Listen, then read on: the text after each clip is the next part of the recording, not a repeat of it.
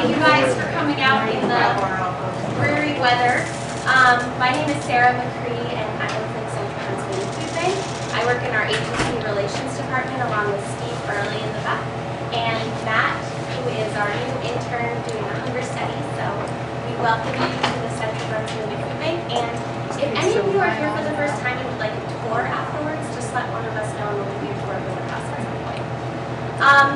So, a couple housekeeping things. We have fruit, coffee, juice, water in the cooler on the floor down there. If you guys need refreshments, help yourself at any time throughout the training, and we will have two, 10 to 15 minute breaks, I think, right? Throughout the training. Bathrooms, there are bathrooms to your right in the warehouse, or when you first entered, near the vestibule where the secretary is, there are some restrooms out there, so whatever you guys would prefer. So I'd like to welcome Judy Chambers. This is our grant writing, getting started with grants training. And we had her run a similar training at our annual conference. And it was so well taken that we decided to do it again for a smaller half-day training. So we're really happy you guys were able to make it.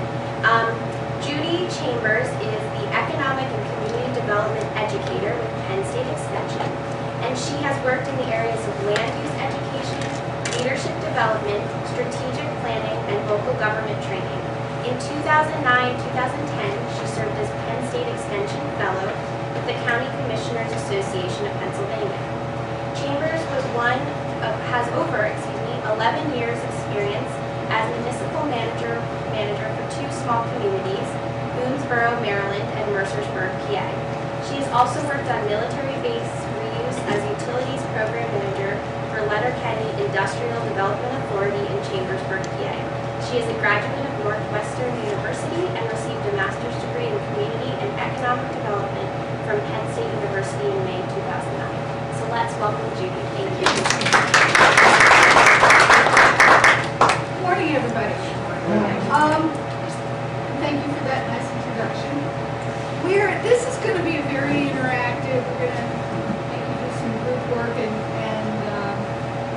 do a lot of talking during this. There are a couple people who were here last week when we did content management, and so they already know my style, which is that I like to engage with you the whole time. So please just throw out questions, ask me what you want to know, talk about things that are important to you as we go. And if you're someone who needs to cough you up in the middle when I'm talking, please feel free to do so, because that's an important part to everybody. I'm wired for sound today, which is a new thing for me. Lynn, the videographer here that the Central Pennsylvania Food Bank brought in, has this microphone that plugs right in. I have to show them this. Plugs right into her iPhone, and so it's not making me louder for you, but it's making me louder for her because we're trying to record this. So hopefully that'll work. But if I'm not loud enough for you, just tell me. I usually do not have any problems with that. So what we're going to do today is we're going to go through this grant writing kind of 101 thing and talk about some of the tips and tools of the trade for writing grants, a little bit about grant searching. And what I'd like to know before we even get started with introductions is how many folks here are actively involved in grant writing on a regular basis. Oh, good. Those will be my ringers, and you'll be the people I'll go to get help with this, because I'm certainly not the only expert in the room when it comes to grant writing. So those of you who are involved, please feel free. Let's go ahead with the slide. Okay, so what we want to do today is kind of give you a basic understanding of grant writing, some tools and tips about putting together proposals and how you do that, and a little bit about where we find grant opportunities, a little bit about grant searching. Won't be able to give you a whole lot on that, but we'll spend some time looking. We'll go on the web together and take a look there. So the first thing I want to do is get some introductions from you. So let's just go around quickly and spend a minute doing this and tell me who you are, what organization you're with, and do you have a specific project in mind? Is there something that brought you here today because you are looking for money for X? not everybody will have a project, but if you have something in mind or something you'd like to think about in terms of a grant, will you share that with us and you tell us kind of how much money you think you would need for that? One of the reasons I like to go around and have people talk about their grants is because you're probably hearing from other people who have similar needs. So a $300 grant or a $5,000 grant is just as important as a $1.3 million grant. It depends on what it is that you're looking to fund and how you want to do it. One of the things I heard this morning too was that a number of you have relied on donations and are seeing that that's just not a viable way in this economy to be sustainable. So you're looking for some other revenue streams that can help to support that. But certainly, in looking at grants, if we went around the room and said, who's your target, it's probably not the same. You're not competing head on for grant money. You're looking at what are the different ways that you can go into this. And collaborating with each other is also a very important way.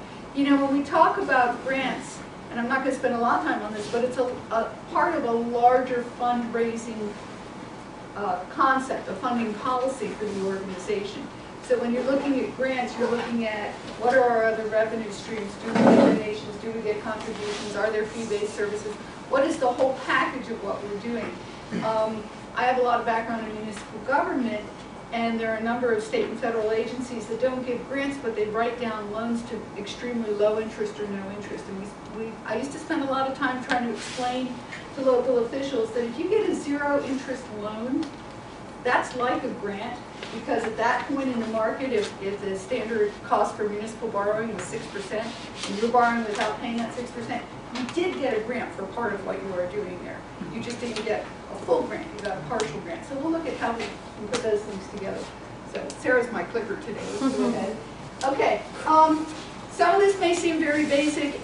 Chime in if you can help out with this, but basically there are two kinds of grants in the world. There are restricted grants and there are unrestricted grants. Some of you describe situations where you would like an unrestricted grant. You would like me to just come in and give you my check and you can do whatever you want with it.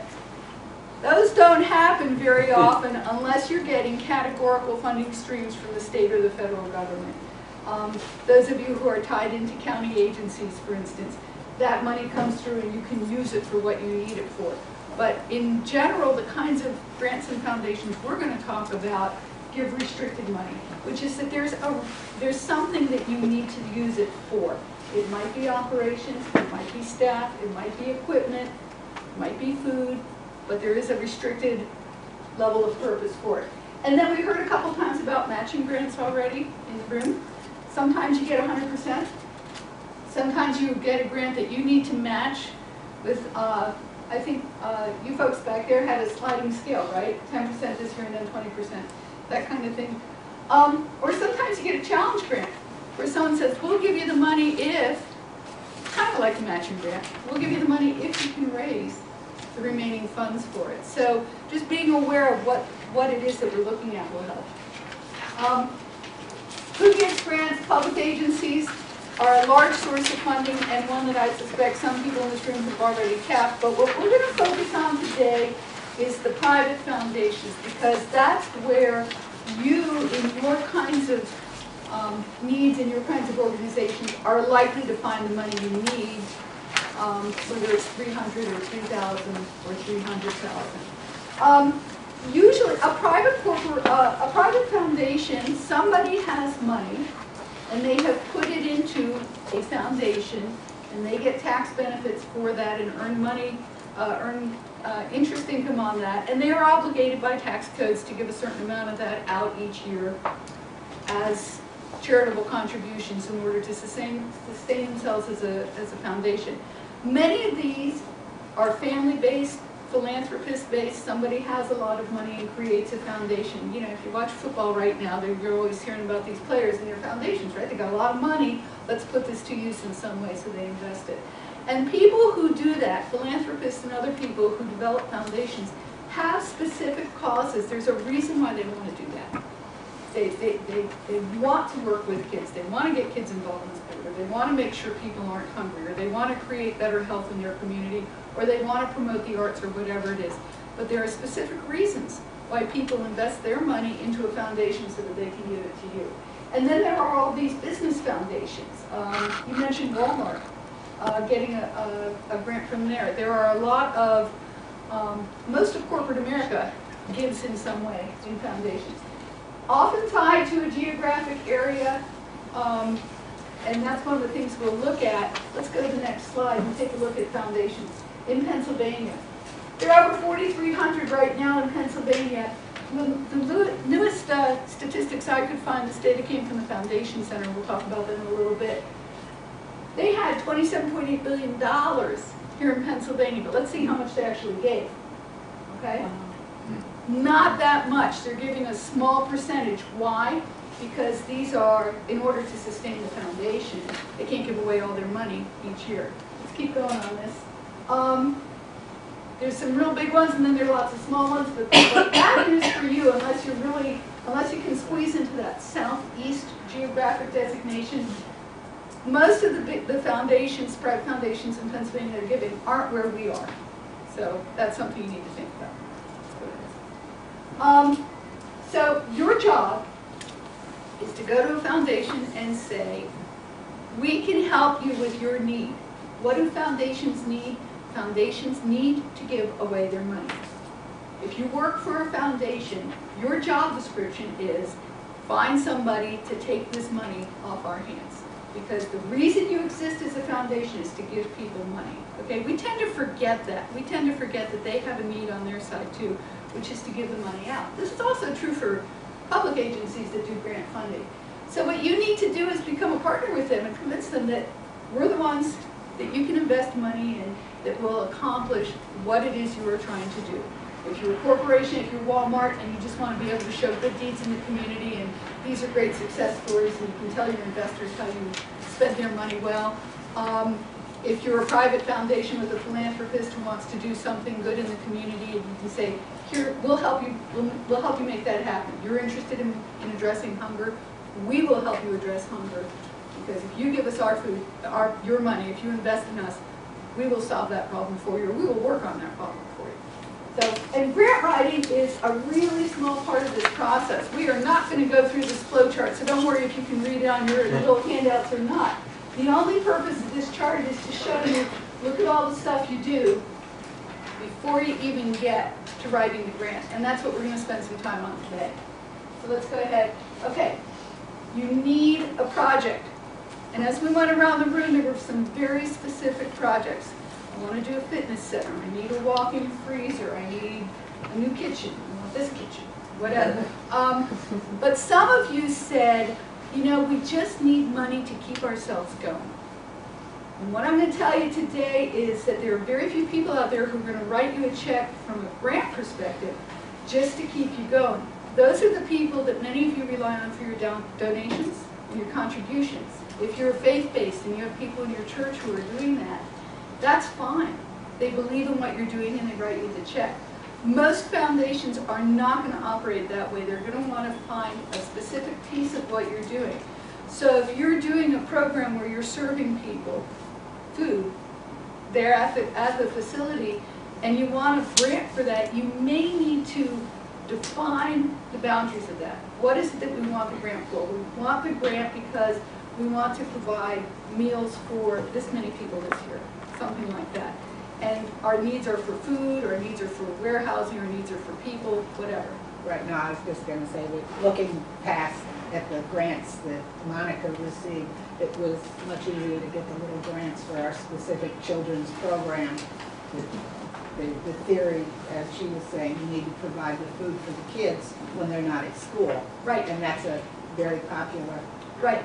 So you may need to carve out a small piece of what you're doing for the grant, or you may need to divide your project into a couple of pieces. Does that make sense? We'll look at that a little more. So you need to figure out what you need your money for and how much do you need. You know, Donald Trump walks into your organization and says, I'm ready to write a check. How much do you want? What do you tell the guy? Because you'll tell me you'll take as much as I'll give you, right? How much is that? Is it 10,000, 10 million, 10 billion? How much money do you really need?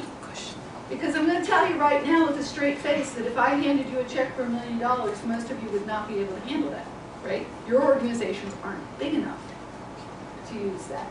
But if I go to Kelly and say, here's $1,000 for your fitness center, she's like, well, that bought the brooms, you know, right? So it's not us. So it's really defining what we need. And then, are you looking for public funding or foundation funding? And again, I'm not going to be addressing public funding here. We'll go to foundation funding. Okay. If an opportunity comes your way, and this happens sometimes, has anyone ever in this room had somebody come to them and say, we'd like to give you a grant? This does actually happen sometimes. There are organizations in the community or foundations that will say, we're interested in supporting your hunger effort. So we would like to make you a grant of this much money.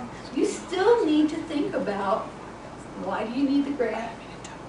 How much do you need, and are there strings attached? This is something that organizations often fall victim to, which is, we call it chasing the money, right? There's a grant out there that we can get. It's a low-hanging fruit. We know if we apply, we can get it. But that grant is for recreational activities in the summer for kids. Well, we've already got the kids here. We're already feeding the kids. Why don't we just branch out into that? Maybe it's a good thing to do.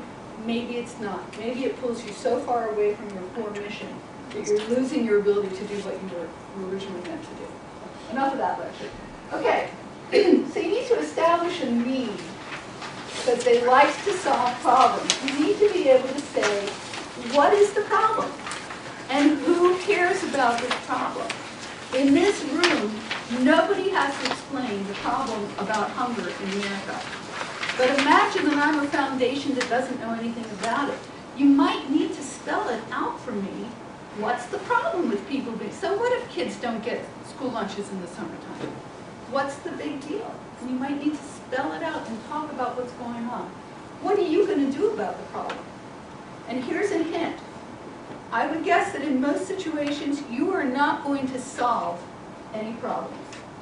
You're going to work on solutions to problems. You're going to help people get on their feet. But you are not going to solve hunger in your community all by yourself, right?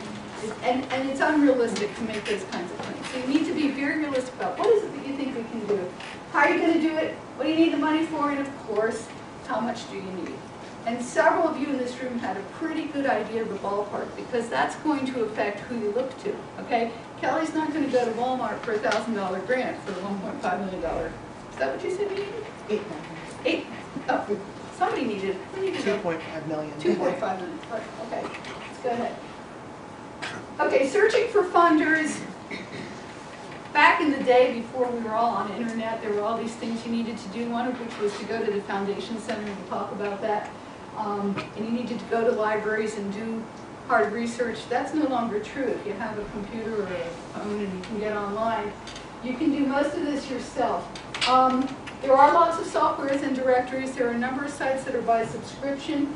And you can also hire grant writing services on your own.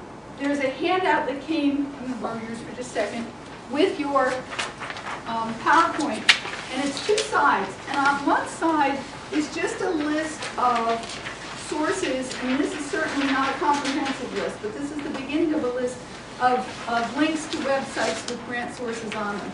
Now, I believe these all work because I did check them before I came in. And I just told you about them. Some of these are fee-based websites where you have to join the website.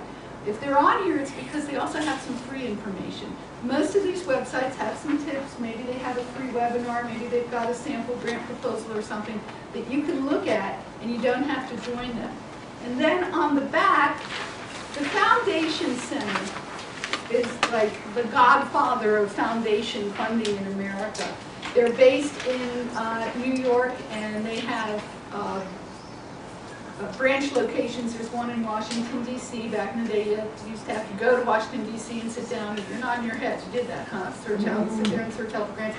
Now you can go online for most of their information, but they also have these things called cooperating collections, which are mostly in public libraries. I just went in and searched for Harrisburg, PA, and came up with this list of libraries, Dauphin County, Lancaster Public Library, Reading, those places that have Foundation Center resources at the library for you to look at. And you're supposed to, according to the website, also have technical assistance for you there. I have not ever tried that. Has anyone tried I've used the Lancaster Public Library, Okay. and Tell you us about that. make an appointment because they have kind of limited hours, but it's wonderful. And you can email everything you find to yourself. And do they help you figure out how to do it? They do. They Okay. do. Every day, when you're listening to the radio or reading the newspaper or even paying your bills, you're thinking about grant opportunities. So here's a couple of examples. This is old, and we'll go up to the Adams Electric website. But Adams County Electric, the electric cooperative, they've got a community foundation. And if we'll go look on their website a little bit, and you can just look right there. So I bet if you're an Adams Electric customer, I'm not, but I bet if you're an Adams Electric customer, when you pay your bills every once in a while, you get a newsletter or a stuffer in your bill from them or something, and it probably talks about how they've been giving money out in the community. Boom, your antenna should go up right away. Here's a cute, I was looking in the Gettysburg Times. I was fighting the copier yesterday. I was reading the last week's worth of news there. And here on one page, McDonald's Charities names Gettysburg resident board president. Ooh. McDonald's has a charitable organization that's local enough, so they're appointing Pennsylvania people onto their board. You need to read that article and figure out who that is, and we'll talk a little bit about mining information. Preservation grant money available for historic barns.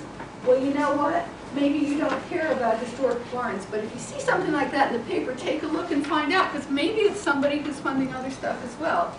Here's one. These are a couple years old. Here's one. It was from the business page of the paper. Giant food stores announced their largest charitable donations ever, totaling more than $13.5 million in cash and contributions. That was from 2007. But those little blurbs show up. They don't show up where you're looking for grants, but they show up in the business pages of your newspaper all the time. Here's another one. Columbia Gas accepting grant applications. Here's one. We have a lot of churches in the room. St. James Lutheran Church gives more than $50,000 to 6 nonprofits. This just happened earlier last summer, I guess, in Gettysburg. So, you know, you look at that and say, what is that church doing giving away $50,000? Well, they have a mission fund, a monetary stream made possible by gifts from church members, estates, wills, and family members. So they essentially have what is the equivalent of a foundation right there at their church, and they're looking for ways to spend that money. Here's one that's just a photograph. Eagles donate, I couldn't believe this. I had to read this 3 times. This was in yesterday's paper in Gettysburg. Eagles donate more than $100,000. I have no idea where they get $100,000, but they donated that much to 18 organizations, including fire companies. More than $121,000. So, and again, it's just a photograph. Just a photograph with the captions. You've got to be paying attention here. Is that Eagles football or is that their school? Eagle Scouts. This is Eagles. This is an Eagles club. It's a This is like the Elks Club. Like the Elks. Yeah. Oh, I didn't even know. I had to find out more about them. Gettysburg. Yeah, I gotta find out where they got $100,000 and if they have that every year. Those are, when we talk about your grant antenna, that's what I'm talking about. Every day when you're walking through, paying your bills, reading the paper, whatever, have your antenna out, your ears out for, oh, where'd they get money? You know, you always see those check photographs in the paper. You know, somebody's got the giant check and they're handing it to somebody. Read those. Find out what's going on. Okay. Finding, yeah, go ahead. Just really quick, back Yeah. in my earlier life when I used to write a lot of grant proposals, we always found that every company has both like a corporate and a nonprofit foundation. And if there's somewhere you shop all the time or they know you, you just go say, hey, you know, I work with this organization. Does your company have a foundation that I might be able to apply? Bingo. Yeah, and you know, if they know you, if you're a customer, they're going to be nice. Yeah, and if it's your local grocery store in a big chain or your Right. local department store in a big chain, sometimes they like to get that money to come into their community because Philadelphia always gets all the money and they want some of it to come over here. So you can help them. Yeah, Giant just gives it every time we run out of bags to put the food in for people. The local Giant store just gives us boxes Yeah. full of bags. Yeah. How cool is that? That's very good. Yeah. On those same lines, and I just happened to realize this, back in the day, most funeral homes were privately owned. So you could go to them and get tickets printed or some small donations. Nowadays, most, and this is hard to believe, but most funeral homes throughout the nation are owned by large corporations. And if you find out who owns the local funeral home, you can always go to the funeral home and say, hey, I know who owns you, how about some money? Now, that's, I wouldn't do it exactly like that, but Where he was going with that. You have to be worried, but. a good example of what I'm talking about. So Service Corporation International owns funeral homes, cemeteries, casket companies, you name it, they own it. And I have gone to SCI in the past and said, I need a couple of $1,000. And because they have local funeral homes, and this was in the Baltimore area, because they owned local funeral homes in the area, that funeral home would write us a check, but it was really from the corporate office. Right. And they may have a need to be putting dollars into the local community, and they may be struggling to figure out how to do that. Other than free funeral services, how do they do that? So you may be helping them with that. Those of you who have a development and fundraising background know that it's pretty hard to insult somebody by asking them for money. You can insult them by asking for too little amount, but it's pretty hard to insult somebody by asking them for money, because you're always telling, you're creating the perception immediately that that person has value and assets that you would like to tap into. Doesn't mean they're going to say yes, but it makes the ask a little bit easier.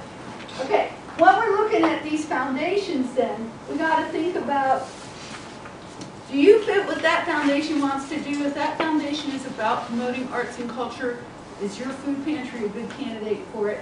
Probably not. Probably going to have to find someone else.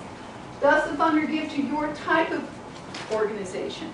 Does it give faith-based? Does it give to community organizations? Does it give to volunteer groups? And we'll look at how you find that out. And are they in your area or not? How do you fit in? If this is a foundation that typically gives grants in $100,000 and higher category, do you want to go in for $12,000? Because it just may not fit the way that they dole out their money. On the other hand, if you're looking for $8,000 and they normally give out something in the area of $5,000 to $20,000, you might be right in their target area for funding. I cannot emphasize this enough. Talk to the funders before you begin the grant process. Call up and talk to them about what you're doing. You will find, and we will show you examples here, there are very few funding agencies, particularly at the levels we're talking about with private foundations, who won't talk to you. There are some. There are some that just say send in your letter your letter proposal or your request and we'll review it. But most funders want to talk to you first. You know why? Their job is to give you the money, right? So they want to help you make that happen. Let's go to the next one. Okay. When you're going to a local foundation, or like the funeral home example of a larger foundation, you need to find out who works for them, who's on their board. That guy from Gettysburg who just got appointed to the McDonald's Charities Foundation, you need to go find out who that is. And if I don't know him, who do I know who knows him? Who in my organization is connected to him? Who's on the same board or goes to the same church as this guy and can help us to make those connections that way? What's their history? What do they usually give? What do they give it for? What are the amounts? Are they for organizations like us? And oh, by the way, if you can go to a foundation that has given grants in your community before, and you recognize some of the organizations have given to, unless you're really having a hostile relationship with that organization, call them up. Say, what was your experience approaching this foundation? What can you tell me? How can you help? Because many of you have projects that are once and done projects. You want to buy a piece of equipment or build a facility. So you're not going to be going back to that same foundation in the future, and it's a great way to get some information. Go ahead. Okay. So you need to talk to the funder. You need to call them up or write them and say, can we talk about the project? There are some foundations, and I'll show you in a couple minutes the Foundation for Enhancing Communities around here, that actually pretty much requires you to come in to have a conversation with them before you start the process. That's how serious they are about it. Try and get a face-to-face meeting, but be listening as you're hearing this person talk. You're really just saying, this is the project we have, this is what we're thinking about, this is the scope of funding we're looking for, this is the kind of organization we are. Is this going to be a good fit? Should we be doing this? And what would you like to see? And what would make this a strong application? And then be listening carefully. And are they using buzzwords? Are they giving you some idea of exactly what they're looking for? Take some notes on that so that you can tailor your request for what it is that they're looking for. So let's go ahead. Okay, see communities. This is the umbrella organization for the Greater Harrisburg County Foundation, the Franklin County Foundation, the Perry County Foundation, or any of those sounding familiar to you. There's about 7 of them. And they are all under Foundation for Enhancing Communities. These people, their purpose in life is giving away money from those foundations. And what happens is, within each county, there is a foundation, and it's a bunch of different people who are local philanthropists who have put their money in a county foundation. Now it's gone into the Foundation for Enhancing Communities, and some of that money is very restricted. I want to give my money in my community for firehouses, and some of that money is wide open. I just want to make this a better place for people to look. So here's 2013 grant. It says click here to learn how to apply. Let's see what that says. You're supposed to review the grant requirements. After reviewing the appropriate grant contact guidelines, contact the program office. That's step 2. You're not even supposed to get to here until you've had a conversation with these people. So that's an important thing to think about. Let us look under about the foundation. Sorry. Yeah, regional foundations. Let's go here. Regional foundations. Okay, and these are the foundations that make it up. Let's go to Franklin County. That's where I live. I know that county. Okay, look what you just found. Here's the advisory board. You want to apply? They're not the people who give the money. And if I go and talk to Harold Brake and say, hey, you know, this organization's doing this great project, he might say, you know, we have a process and we have a grant review committee and I need to step back from that. Okay, that's fine. It didn't hurt for you to let him know, but it may be somebody who can put a good word in for you. Let's scroll down. So those are all individual people in the county who have given money to the foundation. And these are the funds. These are philanthropic funds that individuals have set up or companies have set up. Look at some of these must be kind of small. Here's high school class funds. Okay. There are all kinds of interesting funds in here that have been set up. And go down to total assets. Here's the money they have, and look what they just told you on their website. Here's all the people they gave to last year in 2012.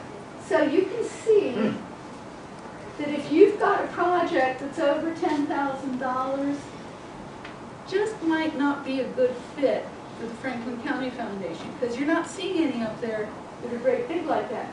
But you're also seeing, you know, look, Central Pennsylvania Food Bank, how about that? Got money from this. So you might talk to Sarah and say, or Georgia or whomever, and say, okay, what'd you get the money for? What'd you do with it? Do you go every year? What's your experience? Where else in the Greater Chamber, in the Foundation for Enhancing Communities do you get money? Go on down. And then they have scholarships down here. So let's go to the next link I wanted to show you. But you can see that you're getting lots of information. Here's Giant Food Stores. Somebody was talking about Giant before. Okay, this is just where you go shopping at Giant Food, right? This is just like if you want to find out how much lettuce costs for food. It's their regular old website. Go up to, I think it's company information. Ooh, getting back to the community. Just be a little bit of a web detective. See what you can find out. And here's a whole information about what they've been doing. And we won't need to scroll down, but you can do the same thing here. You can find out, if you drill down into this, you can find a list of who they give to, what are they given for, that kind of thing. What else we got on that one? Charitable giving guidelines. Yeah. Guidelines for charitable giving. See what happens there. Oh, isn't this wonderful? They are into hunger relief, providing for people in need, and the well-being of children. Kelly might not be your best bet, because you're going to have to stretch that fitness center to fit into hunger relief and providing food. But if I'm in a food pantry. If you want a food pantry, you're good to go. But if your project is something else, and that's what I'm talking about, if your project is not clearly on target with what they're doing, then you need to find another place to ask. They donate food here, and then we can buy it for 18 cents a pound. Wow. So that's predominantly where we get our meat. Okay. That's great to know. And you know what? If you're going to the Giant Foundation directly to ask for funding, maybe that's one of the things you point out to them, is that we already have a strong relationship with you. You all already support our organization. Because what they don't want to think is that you're trying to double dip without telling. One of our very positive experiences with the Giant food store in the Dairy Township area is they will give us like $10 gift cards, and during our special seasons like Thanksgiving and Christmas, where we make baskets for our families, just recently we got $150 worth of gift cards that we were able to distribute to our families in need. So they're very helpful. And that's really interesting, because look at what they can't support. They can't support assistance for individuals, but that's not what they're doing. They're giving it to you. Right, to and give then out. you're giving it to individuals. Okay, let's go back to the PowerPoint and see what else. I think I put Target. Oh, Food Line. Let's skip Food Line for now. Let's go to Adams Electric. So that was interesting. I found that old brochure in my file, so I went up to the site to see, oh, let's see what they're doing now. Well, we don't want to view their outages. They just cut out a whole lot of. Anybody live in Adams? Anybody not have heat the night before that was last? on the news. Yeah. That was a bad night to It was a real bad Fix. choice. fix their, I didn't live there, but I had some cold compatriots at work. Okay, let's go to my community. And Community Loan Fund.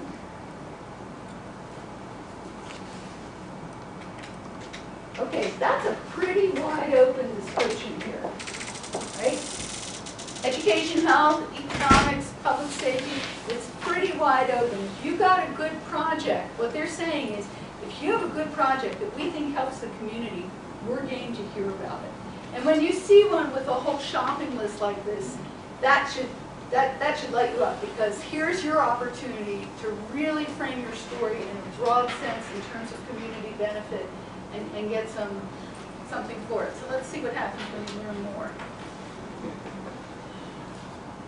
Okay, so we won't bother doing that, but you would download a file that would talk about finding a program, or it's probably a grant application or something like that.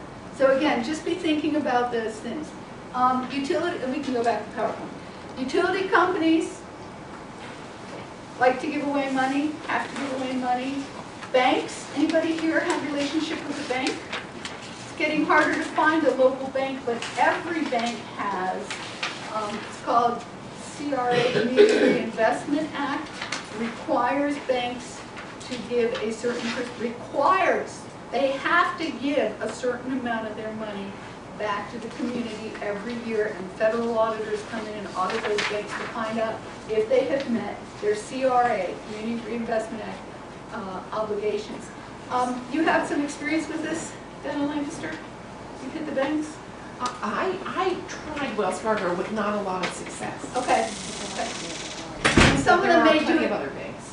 Some of them may do it in a larger area, but that's something that you might want to do, and you might need to frame that in terms of, we know that you have a responsibility for some charitable giving in the community. Are we someone who can help you meet your obligation? I just know that we've run into with some of the fundraisers that we do, that the banks often have their money that they can give away gone by like February, March. Yeah. So it's like, boom, you gotta get in and ask them for the money pretty early on. Ooh, this is a really, really good point, and it's not anywhere in my presentation, so I'm really glad you made that point. I'll have to build that in.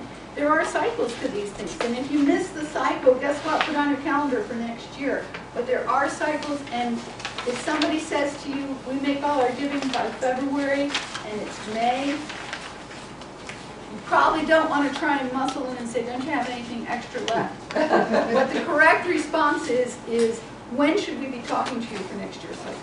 When would you like to see our proposal? When can we put that together? It doesn't hurt to say, if you get stuck with a couple extra dollars that no one can spend this year, we can help you out. Is that something you always need to make a phone call for, because they don't really put that out there in their public information that they have cycles? They don't. They don't put that out there. And remember that the first thing you want to do is talk to these people to find out if you're a good fit. So that's one of the things you're going to find out when you're talking to them is, do you have a cycle for giving? You know, will you accept an application at any time or a proposal at any time? So yeah, that's part of that initial conversation you're having. If it's a foundation, they're going to tell you. If it's a business that has a foundation arm, they may not be as transparent about that. And in the business ones, the Giant Foods of the world and the Targets and the Walmarts, you may have a much harder time finding out who is on their grant review committees, who's doing the advising, who's on their boards. But what they like to talk about is where did they put the money in the community. So you should have a pretty easy time finding what other organizations got money, how much were they getting, and was it for the same kind of thing that I want to do. Okay, yeah. If I contact PNC Bank and they give me some money, is it a good idea to contact Wells Fargo and remind them, or just let them know what PNC has done, or do we need to keep our mouth shut? You know, that's your call in terms of, do you want to play one organization against another? But I think the other part of that question was, do we want to publicize the money we've gotten? And that's a very good question. Some, particularly commercial operations, are giving you money specifically because they want you to promote them in the community. They want you to say, PNC Bank just gave us this much money. But, and particularly if it's a local business, sometimes they prefer not to have you broadcast that.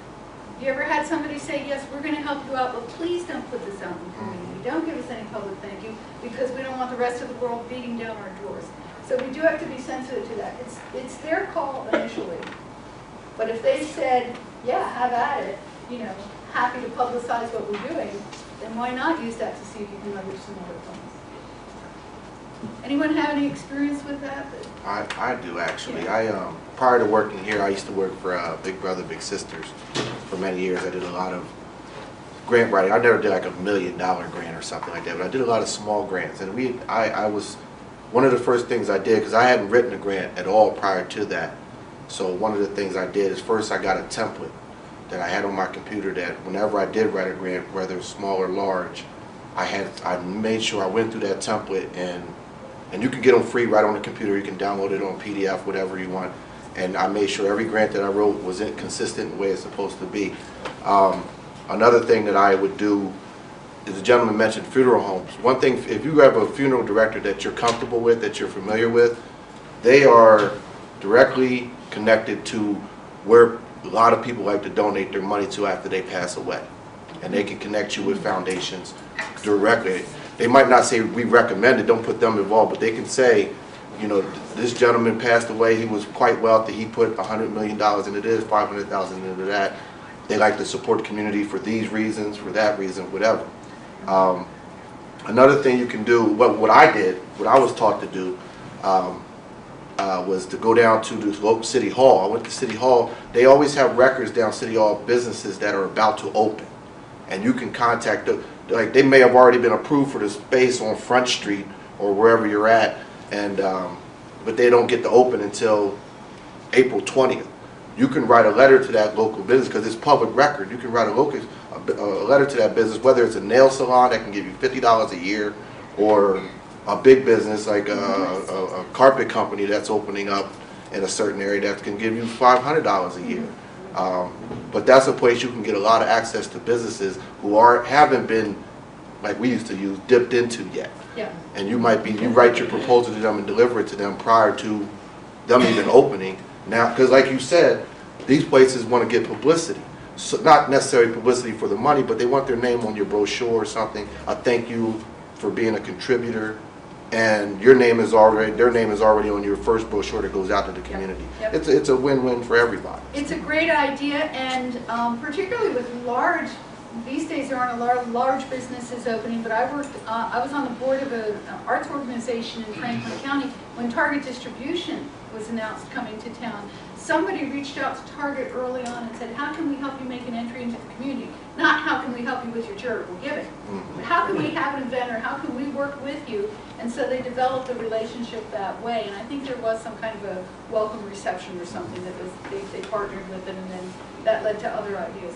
The other thing that Steve said that reminded me is, and this is more on the development side, but it never hurts to have good friends who are estate attorneys or financial advisors, because the folks at the end of the year who need to dump a lot of money into a nonprofit cause real fast before tax time, that's who they go to when they want to. Ask you a question. Yeah. How do you feel about asking for, say, with like Coca-Cola? Coca-Cola all gives lots of money across the country, I'm sure.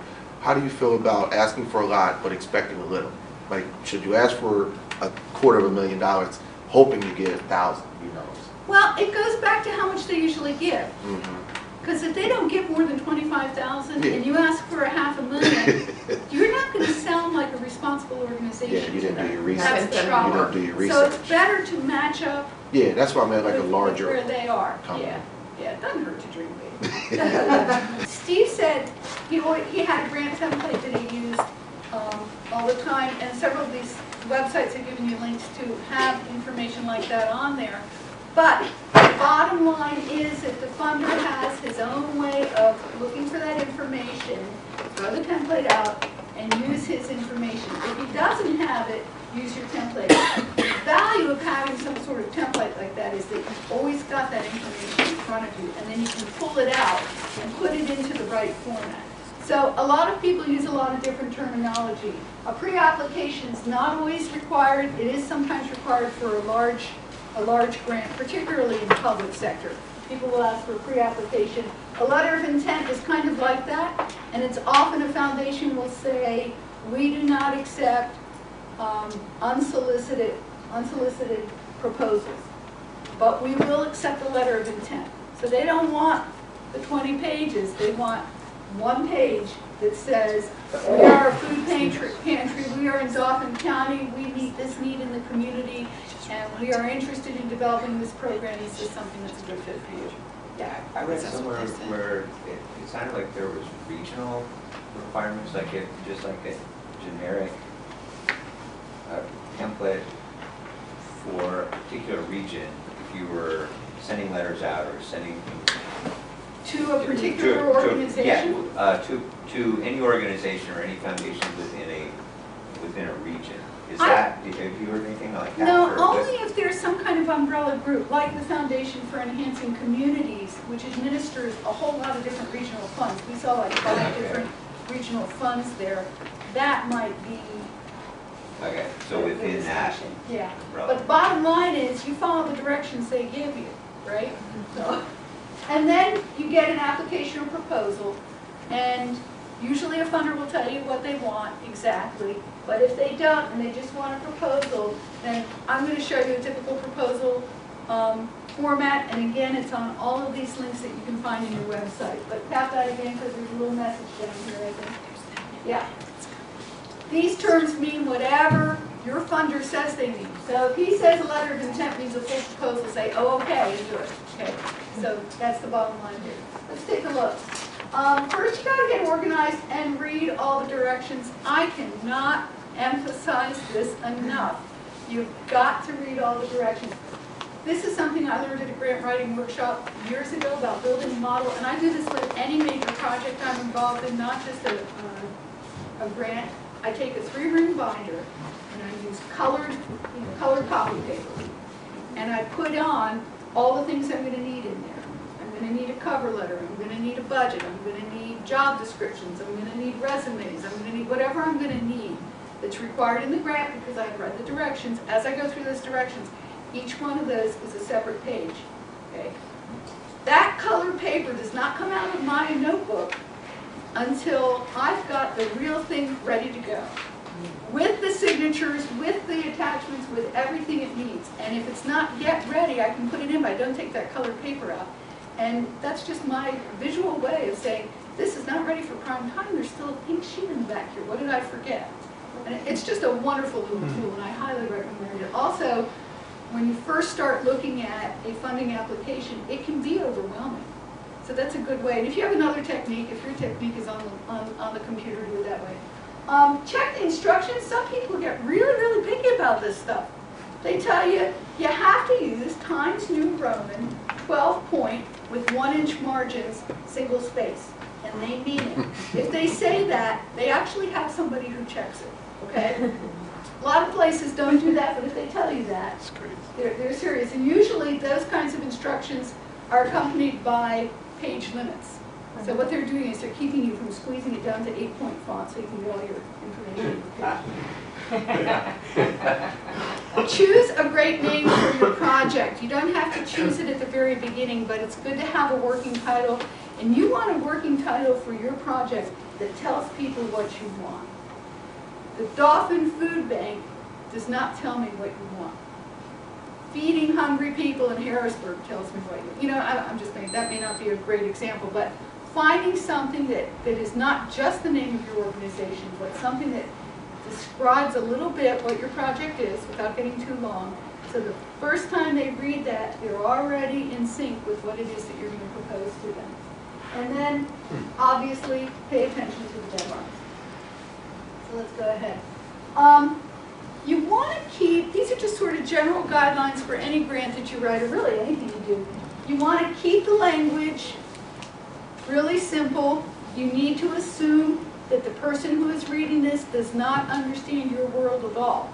So RSVP and CN, I'm picking on you guys, but they threw out some alphabet there, okay, that we needed to wade through. Don't do that. Make sure you let people know. You can abbreviate something after you've introduced it, but if you're going to put RSVP, the way you do that is retired senior volunteer, whatever it is, retired senior volunteers, PA, parentheses, RSVP, and then you can use RSVP after that. Tables, charts, and diagrams if they're useful, otherwise don't blanket people with a lot of data. Usually, if you're allowed to put supporting information in, that will be in an appendix. Again, you got to read the directions to see what they will allow you to put in. We'll look at that. Explain your abbreviations. The best thing to do for proofreading your proposal is to find some glutton for punishment, like maybe someone you're married to, really doesn't know what you're doing with this. Get somebody who's completely removed from this to proofread it for you. Get one of your volunteers. Get somebody someone else in the church community, get a neighbor. Say, do a good deed for me. Read through this and tell me where you tripped up, where you didn't get it. And then use your own judgment to see whether that's something you need to explain better. But also catch all the typos. That's important. And make a final copy. This sounds sort of like duh. But it's amazing how much people will not do things that way. The grant instructions may say that they want it stapled. It may say that they don't want it stapled. It may say that they want an original in 5 copies. You know why? Because they don't want to copy it for the review committee, so you've made all the copies. If they want an original in 5 copies and you don't do that, you might not get reviewed because they may not bother to make the copies themselves. Let's go ahead, Sarah. Okay, these are the typical proposal components. If you do not get instructions that say, do these things, then this is the kind of thing you can put in that template. You're going to have a cover letter, the executive summary. What's an executive summary? Short version. Yeah, it's like 1 page. Just tells you right up front, this is what we're doing, this is who we are, this is what we're doing, this is the need, this is what's going to cost us, here's our request. Boom. It's enough to grab them, right? It's like the cover letter on a resume. It's enough to grab them, bring them in. Then you need a needs statement. What is the problem? You want to describe your project in terms of all of these things. What is it that you're trying to achieve? How are you going to do it? Who's going to take care of this grant and the administration of it? How much money do you need, and what is it for in as much detail, we'll go over this, as possible? Who is your organization? Who are you? What's your background? Do you have experience with other grants? What's the conclusion? And if you get a chance to write a conclusion, that's a great place to say, so now that you know our whole story, if you give us $10,000 for the ABC organization, you're going to help deal with hunger in our community, or you're going to fill people's bellies, or whatever it is. You can do that. And then if you're allowed to have appendices, this is where you can put all your agency newsletters and your news articles and your reports and all that stuff. So, the cover letter is the first thing on that list. You write that last. Okay? It's kind of like a job application, right? You have your resume, you have the application. The last thing you write is the cover letter. And this is really short. This is like maybe one paragraph if they allow a cover letter. If they don't allow a cover letter, you don't get it. The cover letter really needs to, if at all humanly possible, have a person's name as opposed to Dear Target Foundation. If you can drill down, get on the web, sometimes you can call and say, to whom should I address this application? Just ask them, and they will tell you. But if you can get a person's name on it, that's great. And it's really, really short. That's who we are. That's what we're trying to do. This is how much we want. Thank you for reading our application. Boom. You're done. So this is, you write it last, but it's easy. You've done all the hard work by then. Then the next step is the executive summary. And again, if you get an opportunity to do this, you're just fleshing it out. Are you getting the theme here that you repeat yourself over and over and over again in the grant application? Because you've got to tell them, right? Okay. And then you get to the needs statement. And this is where you have to show your understanding of the problem. This is the problem. The problem in our community is there are people who are hungry. And we need to explain how you know that, and what the impact is on the community, and how you have some expertise in it. And the problem is a community problem. It's not that our food pantry has, waiting lines out the door.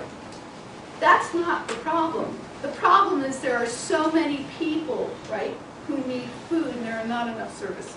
Okay, so it's not your organization, it's them. And really try to avoid kind of, all these people will starve and die, and we will be stepping over bodies in the street. Okay? Because I have a feeling that's probably a little bit of an exaggeration. But you can talk about the real impacts of what goes on when kids don't get enough to eat. So, now it's your turn to have to do some work. What I want you to do is in small groups, and you can certainly all move around to other tables and stuff, I want you to look at, this is just a little cheat sheet to help you figure out what it is I'm asking you to do. I want you to look at one of those projects that was being talked about as we went around and introduced ourselves. Thank you. Or if you want to come up with another project, let's be hypothetical. Think about a project to work on. Come up with a little name for that project. Hi. Sarah, this might be on the list, but I'm not sure. Yeah. Choose a title for your application and just a couple of sentences for a needs statement for it, and then somebody in your group is going to be reporting back out. So, some of you aren't quite ready, but that's okay. It was just an exercise. Who thought this was really easy? Who's our easy table? You got an easy table? Okay, who wants to go Hard, it first? wasn't difficult. See, this group back here. What'd you come up with?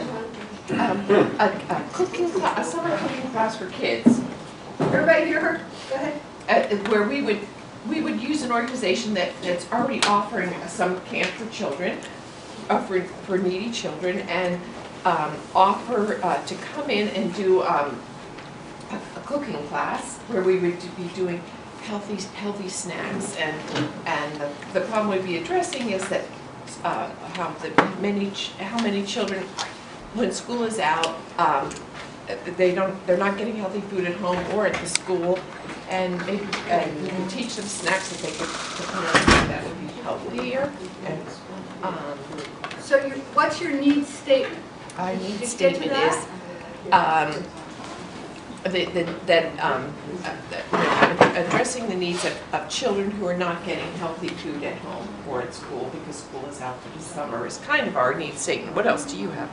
That's where we were going. Yeah, that's where we were going. So your needs statement is there are these kids who aren't getting healthy food during the summer. Okay? you know. And if you were really doing this, you would be able to quantify about how many you think that is? Right. Okay? And so what's the problem? So what? They're not getting food, so what? Obesity, Diabetes. diabetes, hypertension. I would get a demographic study that Yes, showed we that have to, from the we school have district, to 'cause get some numbers. in Lancaster, we have that information Okay. that shows the increase in health issues with the school children in the school district of Lancaster.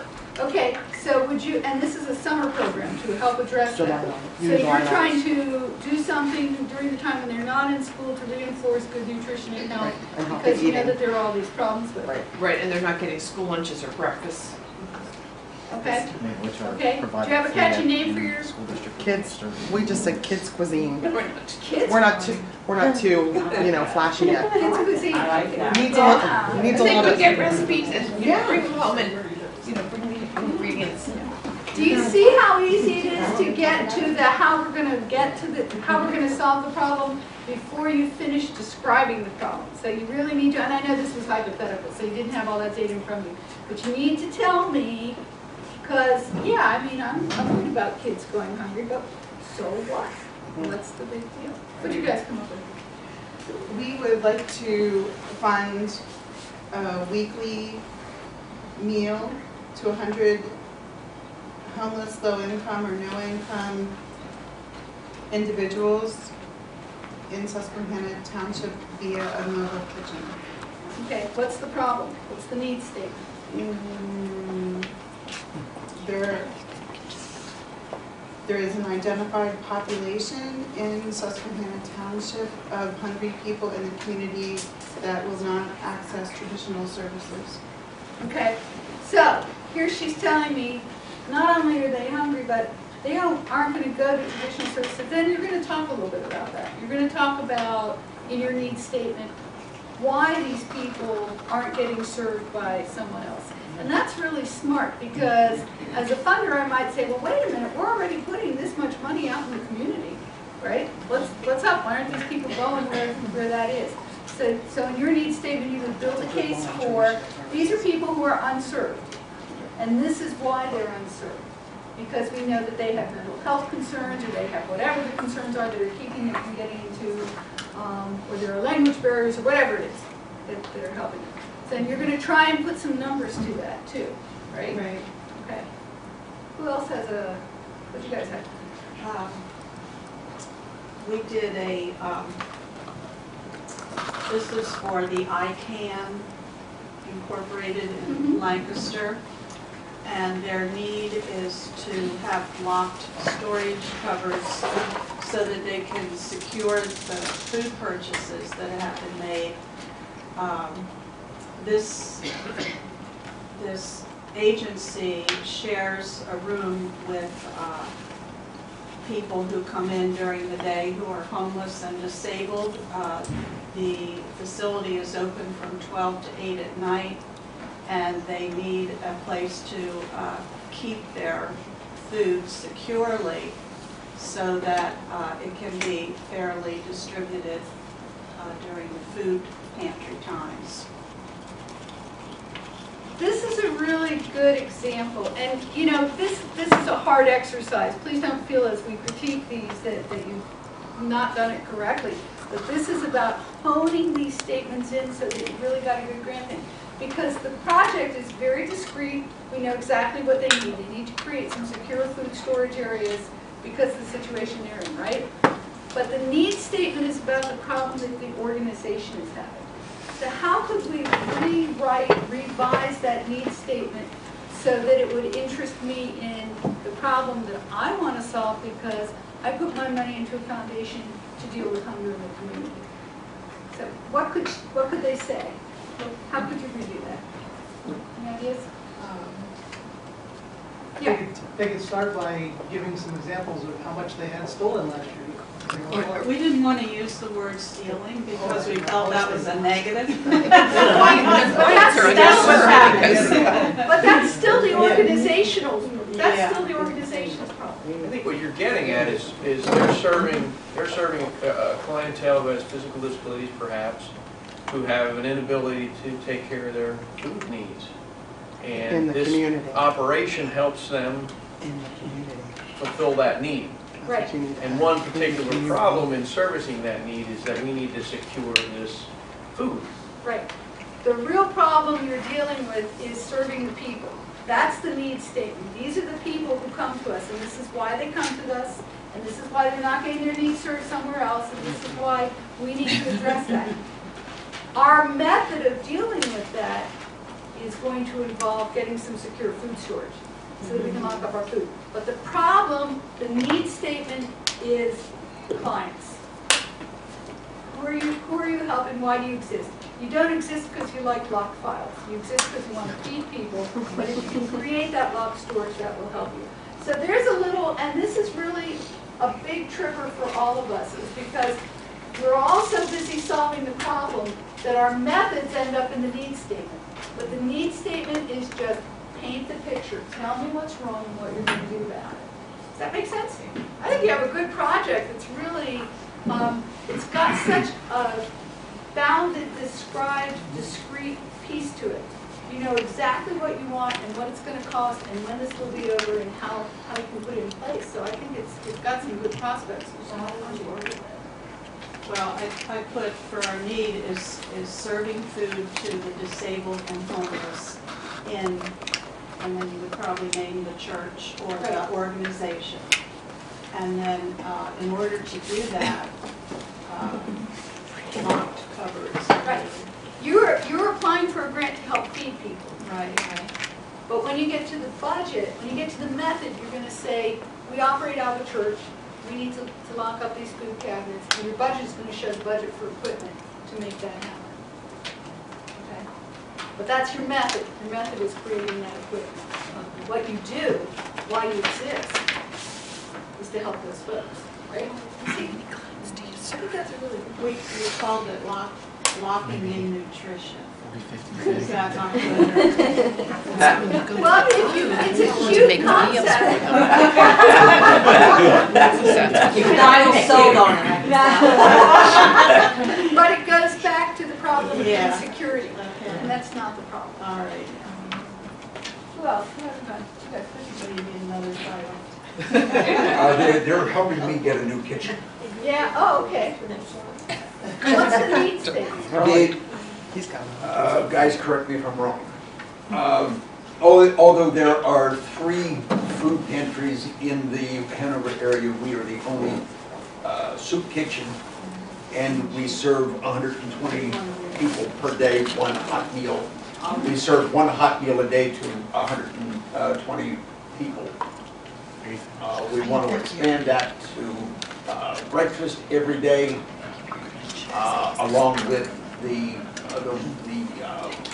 one hot meal every day. Why? Because the need in the Hanover area is growing beyond. Tell us about the need. Don't tell us what you do. Tell us about the need. What is the need in the Hanover area? Ross says the need is a griddle. The need is people who are hungry, that need to be fed. Who are they? Right? That's the need. You have people who one meal a day is not enough. And you're going to demonstrate why they don't have access to hot meals anywhere else. Why they don't have, what is the situation? Maybe you're going to talk about unemployment. Maybe you're going to talk about chronic poverty cycles. Maybe you're going to talk about specific conditions to the Hanover community. You're going to put some data in that talks about this is how many people are out there. And this is how we know, because we're only serving this many. Or we are finding out, part of your need statement might be, when we talk to our clients, they tell us they are living on one meal a day. So that's not enough. Okay. It's not that you want to serve breakfast, it's that they're not getting it. You see the difference? You're building that case for the clients, and then your method is, you're going to give them more food. You're going to get new kitchens so you can cook in it. Who did we forget? I think these folks back here. Our project is Project Enough, which is ENUFF, Every Neighbor United for Fitness. Ooh, I love that. That was catchy. Our need statement is, the first need is for staff and equipment for a nutritional training facility at the community center in the Allison Hill neighborhood of Harrisburg. That's how you're gonna do it. What's the problem? Nationwide, 1 in 3 adults are obese. In Allison Hill, that number is approaching 1 in 2. We believe the driving force behind this increase is that 95% of the families in Allison Hill live below the poverty rate. Ooh, read that again. Nationwide, 1 in 3 adults are obese. In Allison Hill, that number is approaching 1 in 2. We believe the driving force behind this increase is because 95% of the families in Allison Hill live below the poverty level. Okay, so she's got some data and she's going to be able to support that. You're going to be able to tell us where you got that 1 and 2. And then you're going to go a little further and say, what's the connection between living below the poverty level and lack of fitness opportunities? You see how they couch theirs in terms of they get the A. They couch theirs in terms of Okay, we have... Oh, you have more. Poverty is linked to obesity because healthier foods are often more expensive than junk food. For example, milk, $2.99, pounded apples, that'll be over $5 versus a 2 liter of Coke, $1, and chips, another $1, so under $2. If this need is addressed, we can reduce the number of people suffering from diabetes, high blood pressure, heart disease, and improve the overall health of families by improving their shopping and eating habits of future generations.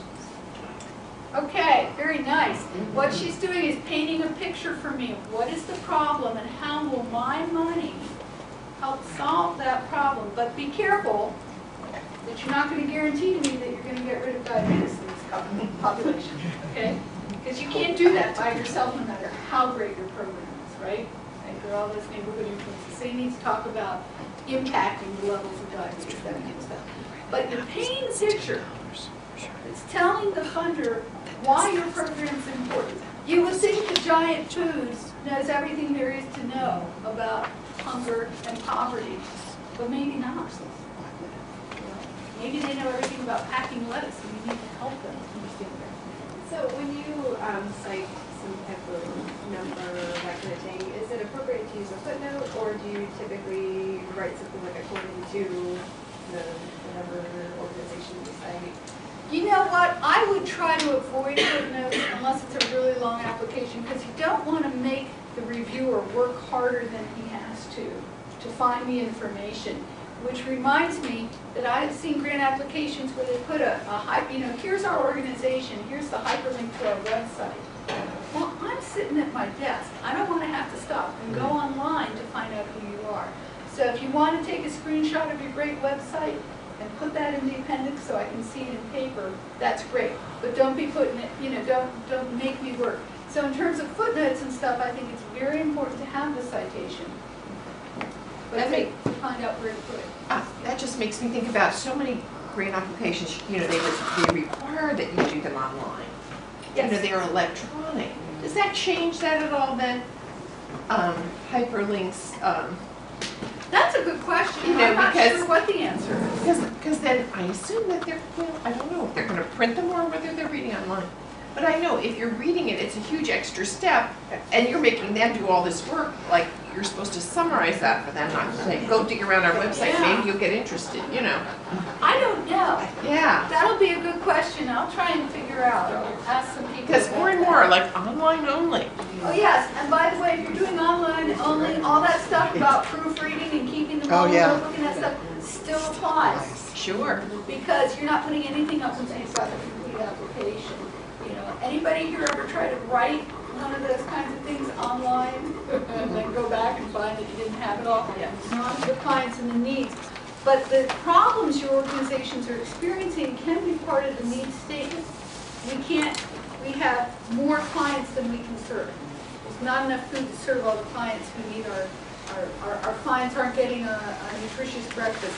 There are waiting lines for our services. There are waiting lists for our services. That kind of information, which is still really about the clients, right? They're not able to access your services because there's just not enough there, can certainly go in the needs statement. Okay, did I forget anyone else? And now let me ask a question before you move from us. Yeah. When you look at a two-pronged need, we have the facility, we have the program, but to have the volunteer staff to keep it open and to run it, as well as to obtain either funding or additional donations to purchase it. Can both of those be addressed in the open needs statement? Well, those are your organization's needs. That's what I was, Those aren't the client's needs. Those are going to come up in your methods. You're going to say in your methods, here's the problem. The problem is these people need food, they need clothing, they need a bunch of stuff. And our method, the way we're going to address this need is by both increasing the number of volunteers and whatever the second one was. Does that make sense? Again, that's in your method piece. That's what you're going to do. We write a lot of the proposal backwards. You know, I've told you to write the executive summary at the end, worry about your catchy title at the end if you don't have a catchy title in the beginning. But the needs statement, that's the heart of your grant application. That's where you're telling me there's a problem that you want me to help solve with my money. So that needs statement really does need to get written before you go into methods, and it's really hard not to jump right into methods. So bear that in mind. Okay, now it's your turn. Okay. Many of you guys may already know this, but I was thinking about it and I might as well mention it. We do have a capacity building grant here at the food bank. How many of you guys have heard of that before? Number of you? Okay, so a few. We have an endowment fund, and a certain amount of that is put towards capacity building on the agency level every year. And so Georgia Barton, who many of you know, my supervisor in AR, is the person who oversees the grant along with Joe Arthur, the executive director. But it's capacity building for things like refrigerators, freezers, material handling equipment such as conveyors, dollies, hand crafts, as well as other items to maintain and enhance feeding program efforts. So I heard a couple freezers and storage closets and things like that, and that might be something we would be able to help you with as well. So I just wanted to make sure you were aware of it. If you want a whole huge walk-in freezer, we can't, most of the time we can't put the funds towards an entire purchase of a walk-in freezer, but it might be an opportunity to ask for at least a couple thousand maybe, get that, and then you can find the rest of the grant elsewhere. So if you guys are interested, I have a couple, and you can, at the end of the workshop, come see me and I'll pass those out. I only have like 10 or so, but I can get more. But that's another good opportunity, so I wanted to share that. Great, thank you. Oh, and one other thing. I was looking at the things we need, and we need a program description, a statement of need, equipment specifications, and vendor quotes. So it's a lot of the things we were looking at today. The vendor quotes, I think, is the thing that people tend to forget to put in the grant application, and they even forget to ask sometimes for a specific amount of money. They just say, I want this. But really, we're giving you the money to get something, so think about that too when you apply. So. Great. Okay. That brings up another question, and thank you. Would it be, in our case where we want a certain piece of equipment, would it be better to go to a vendor and say, this is what I need, how about, okay, can you provide it for us? Well, that's certainly one way to go about it. Or we know you can't, if you can't give us the whole thing, can you match? If we can come up with 50% of the cost, will you match that? Or will you give it to us at a reduced rate? Will you give us 20% off the price? And if he says yes, and we'll get to that in the budget and the in-kind, there's a donation that you can write right into your grant application that you're asking me to fund 80% of the freezer because the vendor has already agreed to put in his 20%. So yes, that whole leveraging thing. Okay, because we're going to get into budget real quick here. Okay, so designing the project, you describe the needs, what are you going to do about it? Sometimes funders like to see, and this is not always a requirement, in your world it's probably less a requirement than it would be if you were doing something totally new and innovative, but a lot of times you're asked, is this replicable? If you're going to try Project Enough, if you're going to try a new way of introducing health and fitness activities for a low-income community, and it works, will other communities be able to pick up what you're doing and do it there? That's not always a requirement, but if they ask about replicability, that's what they're asking about. And if they are, and this is truthfully something that someone else could do, if you design the model for it, can someone else do it? That can get you some extra points. And are you unique is something else. Some funders just year after year invest in the community and in the important programs we need. But some foundations say, we don't want to just keep throwing money at the problem.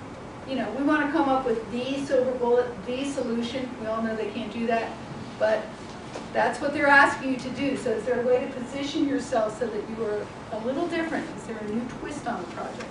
This is not always the case. Some funders are looking for a proven, traditional approach to a problem. So you have to look at who, that's that part about doing that homework with the funder. If you're looking at something like the Foundation for Enhancing Communities with regional foundations, they may not care at all about uniqueness or innovation. They just want to find responsible organizations in the community to do their good work. Okay.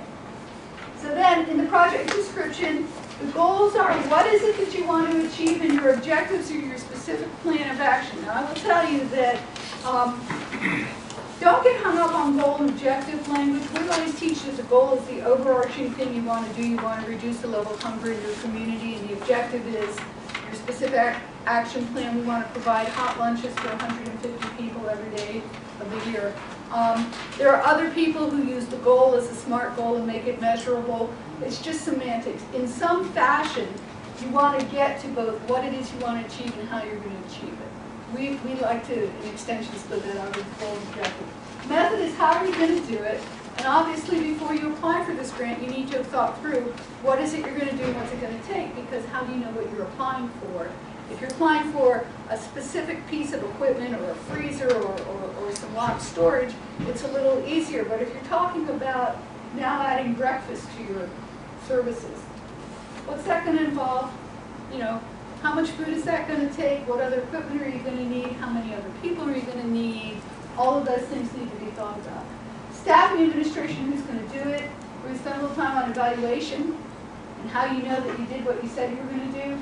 And this one's really key. If I give you $10,000 this year, how are you going to do the program next year? Because I'm not willing to commit to $10,000 every year. So how is my $10,000 going to make your program sustainable? And some of you use that term, sustainability, after my money has dried up. So that's often a really key question for funders, and you will say, in just about those words, how will this program continue at the end of the year? And the answer is not, we're going to go find another grant. I mean, you might be able to get away with that, but most funders aren't going to buy that as an answer. So you really need to think about, are you going to develop organizational capacity for, are you going to focus more on development? Maybe the answer is, we're going to devote 20% of our administrative staff time to grant seeking and fundraising because that's who you are. But you need to think about a legitimate answer to that question, not just we're going to go find another grant. You might say, we will pursue other funding opportunities from similar foundations, or we will explore an opportunity with a larger grant opportunity, or with the state, or with whomever. But it needs to have some basis in reality. How do they feel about mentioning events and event planning and opportunities out within your community that maybe raises money for you over time? Like if you have an annual event or you have something that brings some level of funding to your organization on a regular basis, or maybe you're going to start a new one, or is that something that future funding? I'd sure want to hear about that, because that tells me you're a stable organization that has other resources besides the money that I'm going to give you. I had the Department of Health mini grant come across my email, and it was very time sensitive. I only had about a month to do it, but I really, really wanted accessible gardening tables, and I went big and dreamed, and I want 8 of them, and I wanted trellises on them so that whatever things we were going to grow could climb the trellises. The objective of their grant had to involve improving nutrition and sodium reduction. So they wanted activity. So I put it there that, you know, gardening, we are making this a safe activity, reducing the fall risk. We're going to improve the nutrition because they're going to grow these things. And to make it sustainable, we sold the produce at below market cost, and the money that was raised by selling the produce went into a seed fund for starter plants and seeds for the next year. So Cool. I was able to meet all of their. Did you get it? Yeah. Yes. Great idea.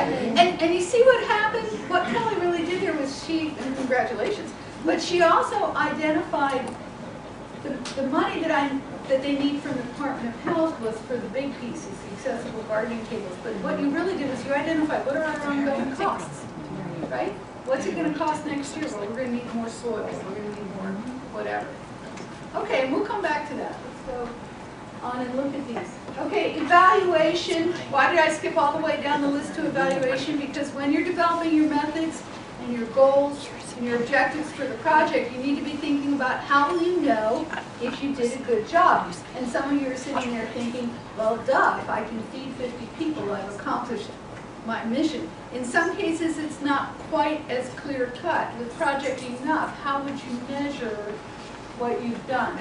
So you need to think about how will you demonstrate to the funder that you have begun to meet the need or work on the problem. So if your project is just about handing food to people, that's a relatively easy thing to evaluate. You can count the number of grocery bags that you give out, or the hot meals that you serve, or those kinds of things.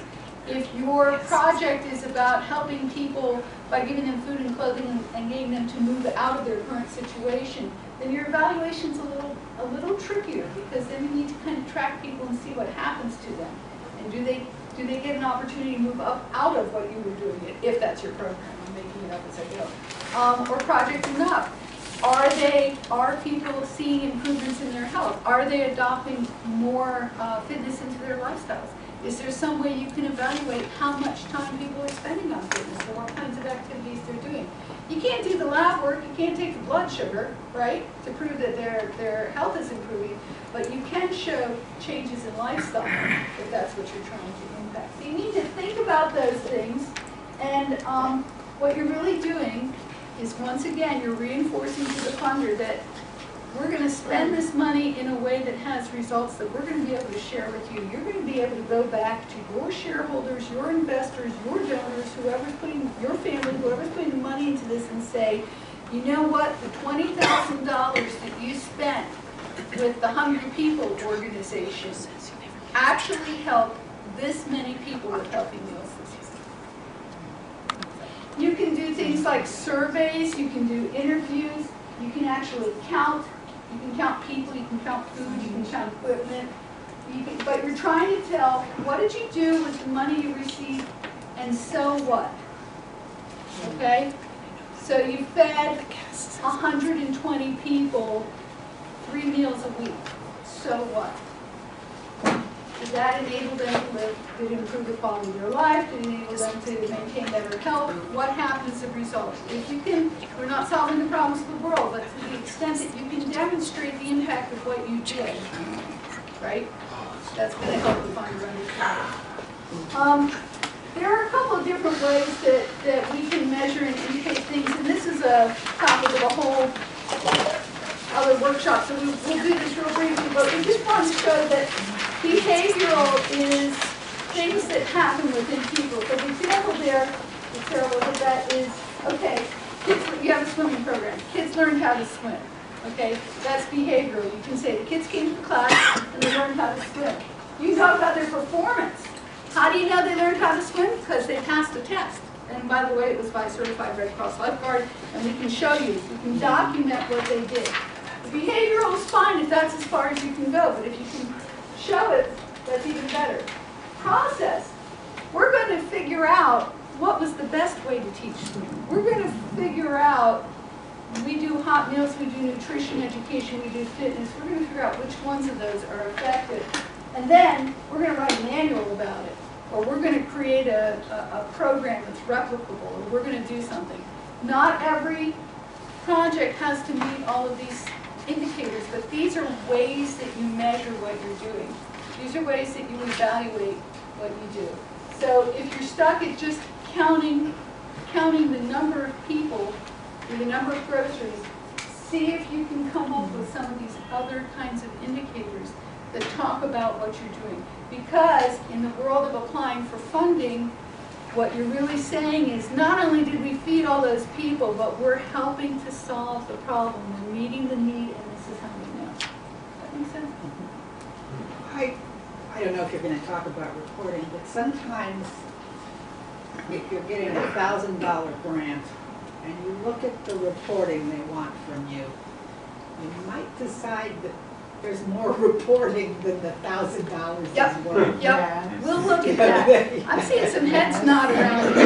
That could be a real problem. We're going to get to that right soon. I'm glad you said that. So let's go on. Okay, staffing. Two kinds of staffing. Who's going to manage the grant itself, which is part of the reporting, and who's going to do the work. Okay? And it's not always the same people. Sometimes it is. But if I'm giving you money, who's going to take the money? How are they going to keep the money? Who's going to do the reporting? If I need forms signed off on, who's going to sign off on those forms? Who's going to send me the grant clip? Whatever. In your world, sometimes you just get a grant and somebody writes you a check and you're done. But probably you have to do some reporting back. To the extent that you can say, we have the capacity within our organization to do that. And it's this person who has handled grants before successfully. That really is a very strong statement to be able to say. We have received this many grants in the past and been successful in administering all of them, which simply means that you didn't blow the money and nobody came and put you in jail. But or you didn't return money you didn't spend. Yeah, I know, that's a big no-no. But showing that you have that capacity, and if you don't, if this is the first time you're getting a grant, talk about the fact that you have somebody who's going to administer this grant, and this person has some office background or some, paper shuffling background or some managerial capacity or something like that. Something convinces me that somebody's going to take care of this money. And then you need to talk about who's going to be running the project and how you're going to do it. Who are you going to use? You use staff, volunteers, whatever. And who's going to do your evaluation? If you're going to actually do more, well, at any point in your evaluation, if you're going to be keeping track of meals served, or if you're going to be measuring people's behavior, or if you're going to be doing interviews or whatever, who's the person who's going to be doing that? And it could be one person is fulfilling all of these functions, but you need to address all of those, because it's wonderful to tell me that you're going to do in-depth interviews with 20% of the clients in your organization, but show me that you've got the capacity to handle that. That you've got somebody who actually can do that, or that you're going to recruit college students and they're going to get college credit for working on this resource for you. But find a way to explain it to me so I know before I give you the money, you're going to be able to spend it well. That's what the staffing piece is about. Okay, enough said about staffing. Budget. Oh, this one is so hard. Somebody, I think it was Steve was asking before about, should you ask for a whole lot and be happy if you get less? Well, yeah, sure, but make sure that what you're asking for, that you can support everything. How else will you pay for project costs? Are you going to get a match from somebody else? Is somebody going to contribute? Are you going to have volunteer hours involved in this? Is a match required? Now, one word about matches. Different funders use the term 50-50 match in different ways. It's not always a question of just taking that top number and dividing it in two, and you pay half and I pay half. Sometimes they do some really weird things with that.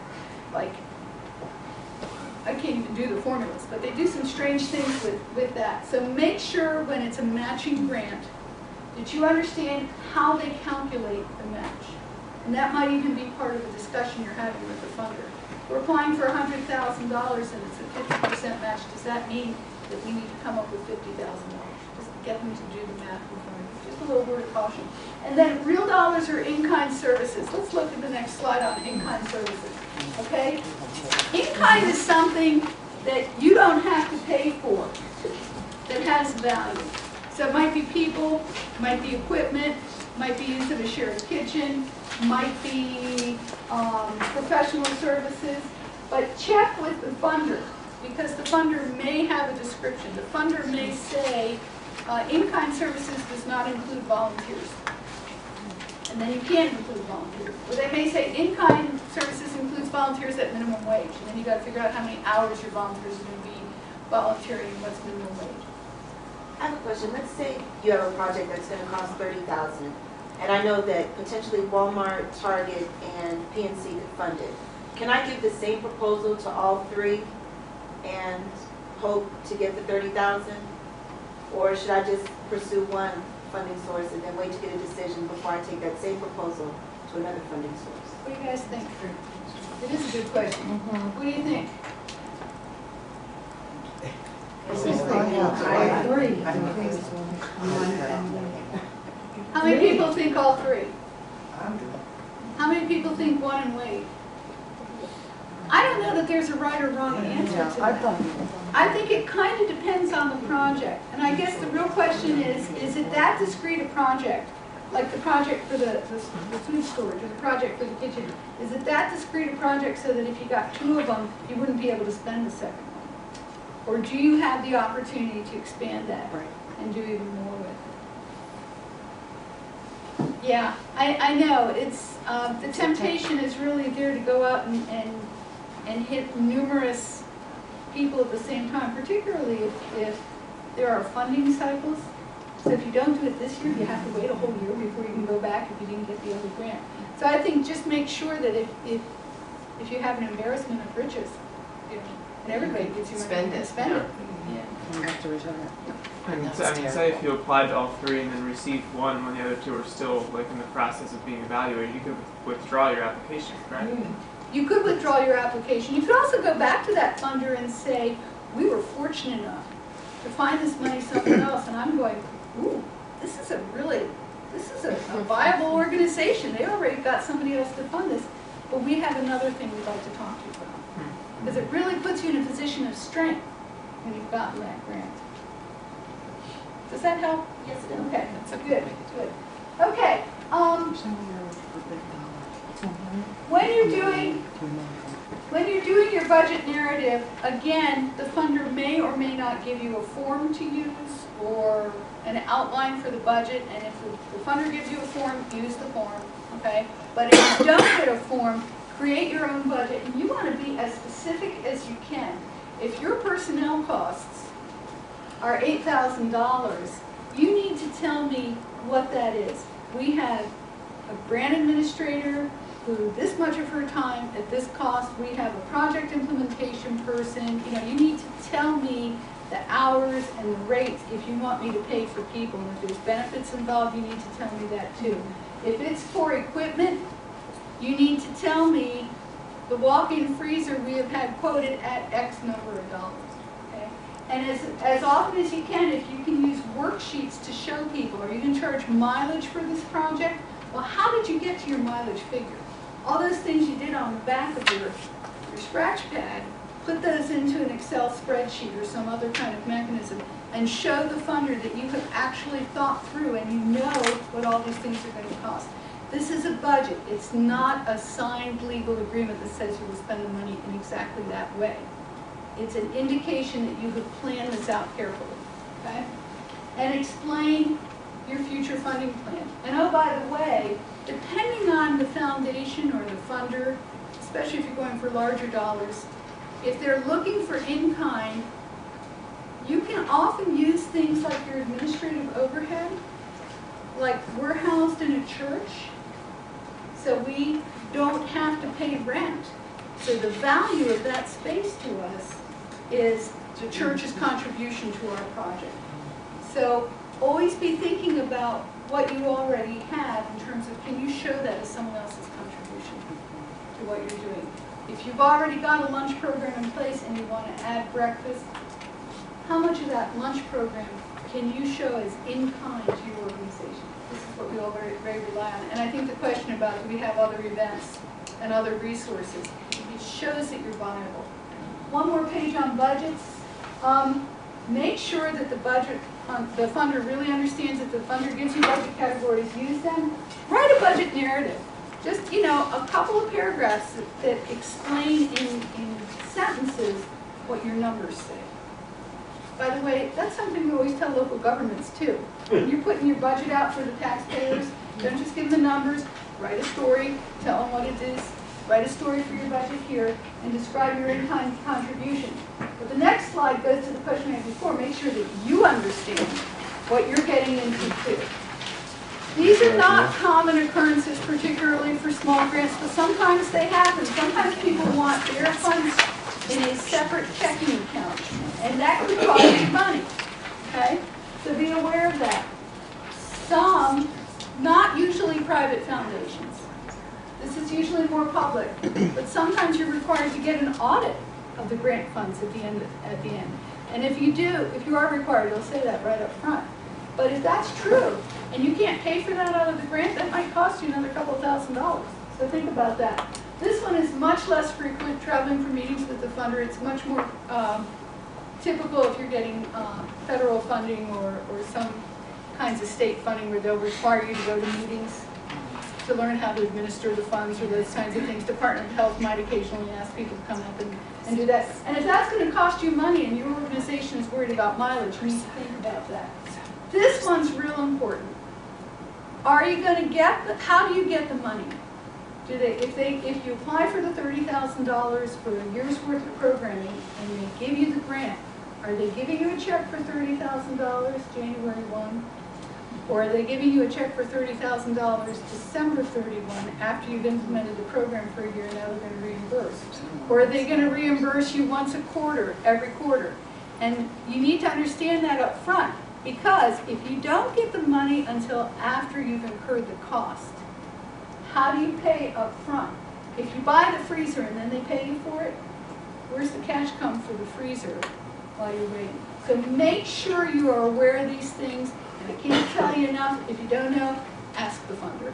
Get on the phone and say, we just want to make sure we understand that. If you have a funder who's talking to you, like that Foundation for Enhancing Communities that said that step 2 is called a funder, if you have someone who's working with you on a project, they don't mind those kinds of questions within reason. Don't bug them every day. Because they now have confidence that you are a responsible organization that is really thinking through not just what your clients need, but how you manage the money. So that one's important. Get a chance to tell them as much as you can about your organization, who's in charge, how it's run, what's the history of it, what are some of the other wonderful things that you do, what's your relationship to the community, what have been your successes, why are you wonderful? Okay. You may, if it's a relatively local foundation, want to list who's on your board of directors or your steering committee or whoever operates you. Because it may be names that people recognize. If you're going to target corporation, they may not really care who's on your board of directors, but think about those connections and can you build those connections. Next slide.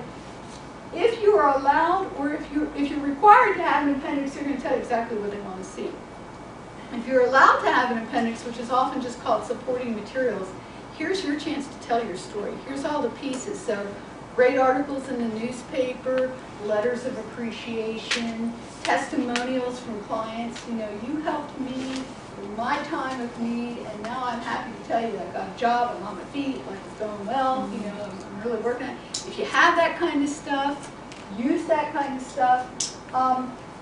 Letters of support from other organizations are often required, and even if they're not, it's a great idea to get those. So you might go to the Central PA Food Bank and say, can you write a letter of support for our grant application?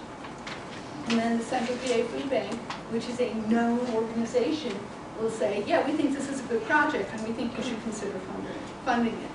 A lot of people create a blank letter of support and they send it out to everybody and people put on their own letterhead and sign it and send it back. That's okay. Everyone knows that happens. If you can get the people who write your letters of support to write them in their own words, that is way more powerful. Depending on what kind of organization you're applying to, if you can get some political support, your local, your county commissioner or your state legislator might be willing to write a letter of support for you to say that they also are putting a stamp of approval on this. Your county may be real interested in doing that if you're helping meet human services needs in the county that are otherwise to fall back on the county. So if you can get maybe your county human services director or county administrator or a commissioner to write a letter of support. Those of you who are in faith-based organizations, getting your church council to write that letter of support. Other community organizations. Do you partner with anybody? Do you have a relationship with United Way or Healthy Communities Partnership or something like that? Think about those folks as folks who can help you by supporting what you want to do. Back up 1 minute. Newsletters, annual reports, that kind of thing. I just saw for the first time the Central PA Food Bank newsletter. What a great publication that is. And if you're in it, put that in your grant application, okay? Just add that in. Is a letter of support, does that have to be written specifically to the particular grant that you're applying for, or can these be general letters of support that you can then use for multiple? They should be specific. They should be specific to that particular project that you're applying for. But sometimes you can just get them direct to be addressed back to you. Dear Dwight, here's my letter of support for the grant you're applying for. Okay? So it doesn't have to be addressed to the funding organization that you're sending to. But it can come back to you.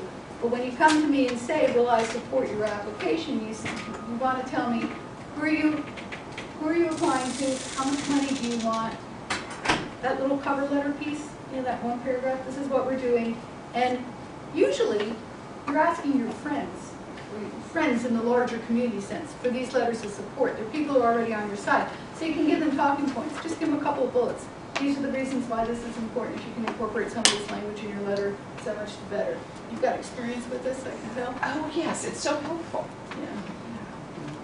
What kinds of people do you get letters of support from? Well, people that we know have, who have been, know what we're doing, and they have a passion for what they're doing, and they're people of authority and validity, in the community, and so, they're influential. Yeah. And so it's very helpful. Yeah.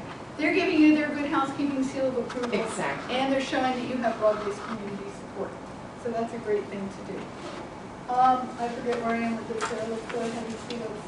Oh, before we get to the grant review, but we can leave it there. Before we get to that, I was on the net just the other day looking at a grant stream for sustainable farming.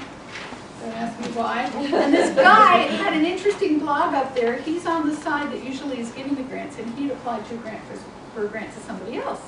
He said it was very interesting to try and switch sides. He said, I thought this was interesting, writing grant proposals means setting ourselves up for rejection because only a fraction of the great ideas people have can be funded. So he doesn't get his grant. He says, my first reaction was not an example of good sportsmanship. What a bunch of idiots, I thought. Those reviewers did not give good enough reasons for my rejection. They missed the point and they picked at details. But with the passage of time, I saw things a little differently. Maybe I hadn't made my case so clearly after all. The reviewer questions suggested they didn't understand the issues I knew so well. Perhaps I had some responsibility for that. After all, writing grants is like being a salesperson. You've got to clearly explain to the reader the need for the product.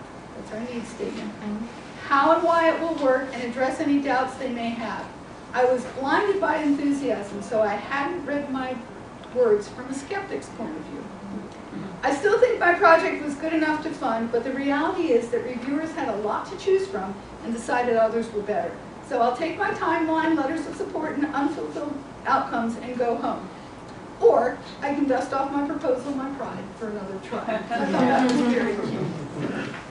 Okay, the grant review process, particularly in foundations, there's usually multiple levels of review. There's usually somebody who goes through at the front and just makes sure that you actually are an eligible organization. You didn't apply for a grant that is restricted to people who live in Pittsburgh, okay? And that you're a good fit. They have some certain criteria that they use to make sure that you're applicable.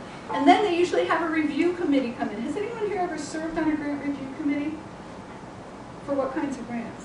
It was years ago for Pennsylvania Coalition Against Domestic Violence. Okay. And the state organization funded all the locals, so the grants applications would come in every year. And did you review those by yourself or in a committee? Oh, no, it was a large committee. Okay. Okay. I was involved in an arts organization where we were each asked to review one grant application that came in and meet with the artist and help that artist explain what it was they wanted to do. So it was almost like an application reinforcement process, and it was very interesting because I guess the history of the organization was that artists are great people, but they're not real good at writing grants. So we did that. But the reviewer may not know. I sure didn't know anything about arts except, you know, I know it when I see it. I like it. But so they may not know your world, or they may have expertise in it. Typically, they are scoring projects, and these are the pieces that are usually weighted the highest. So this is a fake proposal evaluation sheet that I made up. But it gives you an idea of the kinds of ways, the kinds of ways that people look at grants. This one ranks on 7 different things, and they're weighted so that a grant that receives the highest point in all of these would get 100 points, okay? So they're looking at the needs statement, the goals and objectives, the methodology, the outcomes and the deliverables, what do we get out of this project, the evaluation, the budget, and partnerships and support, and each one of those would get certain points. This is often how projects are rated. And somebody reviews these, a committee reviews these, and then they just go down. And they start giving out the money from the highest score down until they run out of money. Or they have a cutoff point there. It's not always this cut and dry, but often this is the situation in grants review. So, and you can see that they have a whole series of questions. These may or may not be things that were reflected on the grant application. If you're lucky, these questions match up with the things you were asked to do. So Sarah, let's take a look at this. Oh, we're going to make you guys work again. You're on the grant review committee for, this is a made-up grant that we had a couple of years ago, and I for another workshop, and I found it and I liked it because it's about the Deer and Elk Farmers Association. I said, I bet nobody in this room has any idea what deer and elk farmers are like. I certainly don't. But this is a made-up application from them. And you're on a grant review committee. There are 45 applications to review. Okay. So you've only got 15 minutes for each application that you're going to review, which makes it a tougher call. Okay. So what I've got here is copies of the application. It's 8 pages, but it's big type. Okay, and some of it's supporting material. Don't get scared away. So what I want you to do is get into groups of 4 for this one. If you need to move around, do so. And then I want you to, in 15 minutes, figure out how you would score this and actually put a score and see if your committee can come to agreement on a score for this grant. And we'll see how this grant application did when we come back together. Now, if I were on a committee of 4 and I had to review 45 grants in 15-minute intervals, we might all read it really fast and then try and talk about it. We might divvy up. We might say, you look at the budget, you look at the supporting information, you look at whatever. Or we might, there are several ways to slice it. So there is no right way to do it. But what we want you to do is just get into the other side of this equation for a minute and see how you feel about it. How many of you got a new appreciation for the other side? The pressure's not all on your side, right? The pressure to give out the money and figure out if people are worthwhile applicants, even if they can't type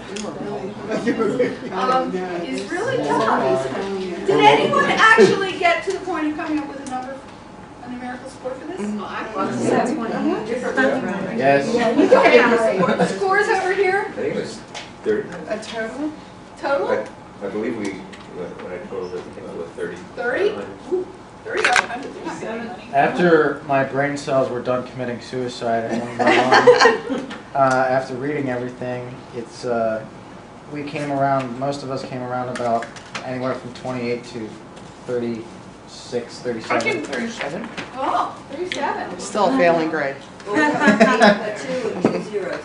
Oh, 80, 20. 17. 8 and a 2. An 8 and a An 2. 8 and a 2. and Zero, you zeros. guys didn't like that. Wow, that's we're totally against the At dealers. least See, I'm Non-hunters. I gave them 45. vegetarian. Yeah, I mean, Oh, you had 40. I'm sorry. Yeah. No, it's just based on what was there. Tell me. I gave them 45. Oh, she gave him 45. Really, like you said. So these guys didn't get funded, did they? No. Because there had to be somebody who was a lot better. Yeah. What were some of the most glaring problems with this application? Sky and They John. spelled Venise, Venice wrong, venison, Okay, Venetian. they couldn't spell, they couldn't type, they didn't proofread the application. That's sort of a, you know, we just sort of threw that in there to make it. mess with them. The reason why I what say did that they is do? because it's kind of like the actual product that they are.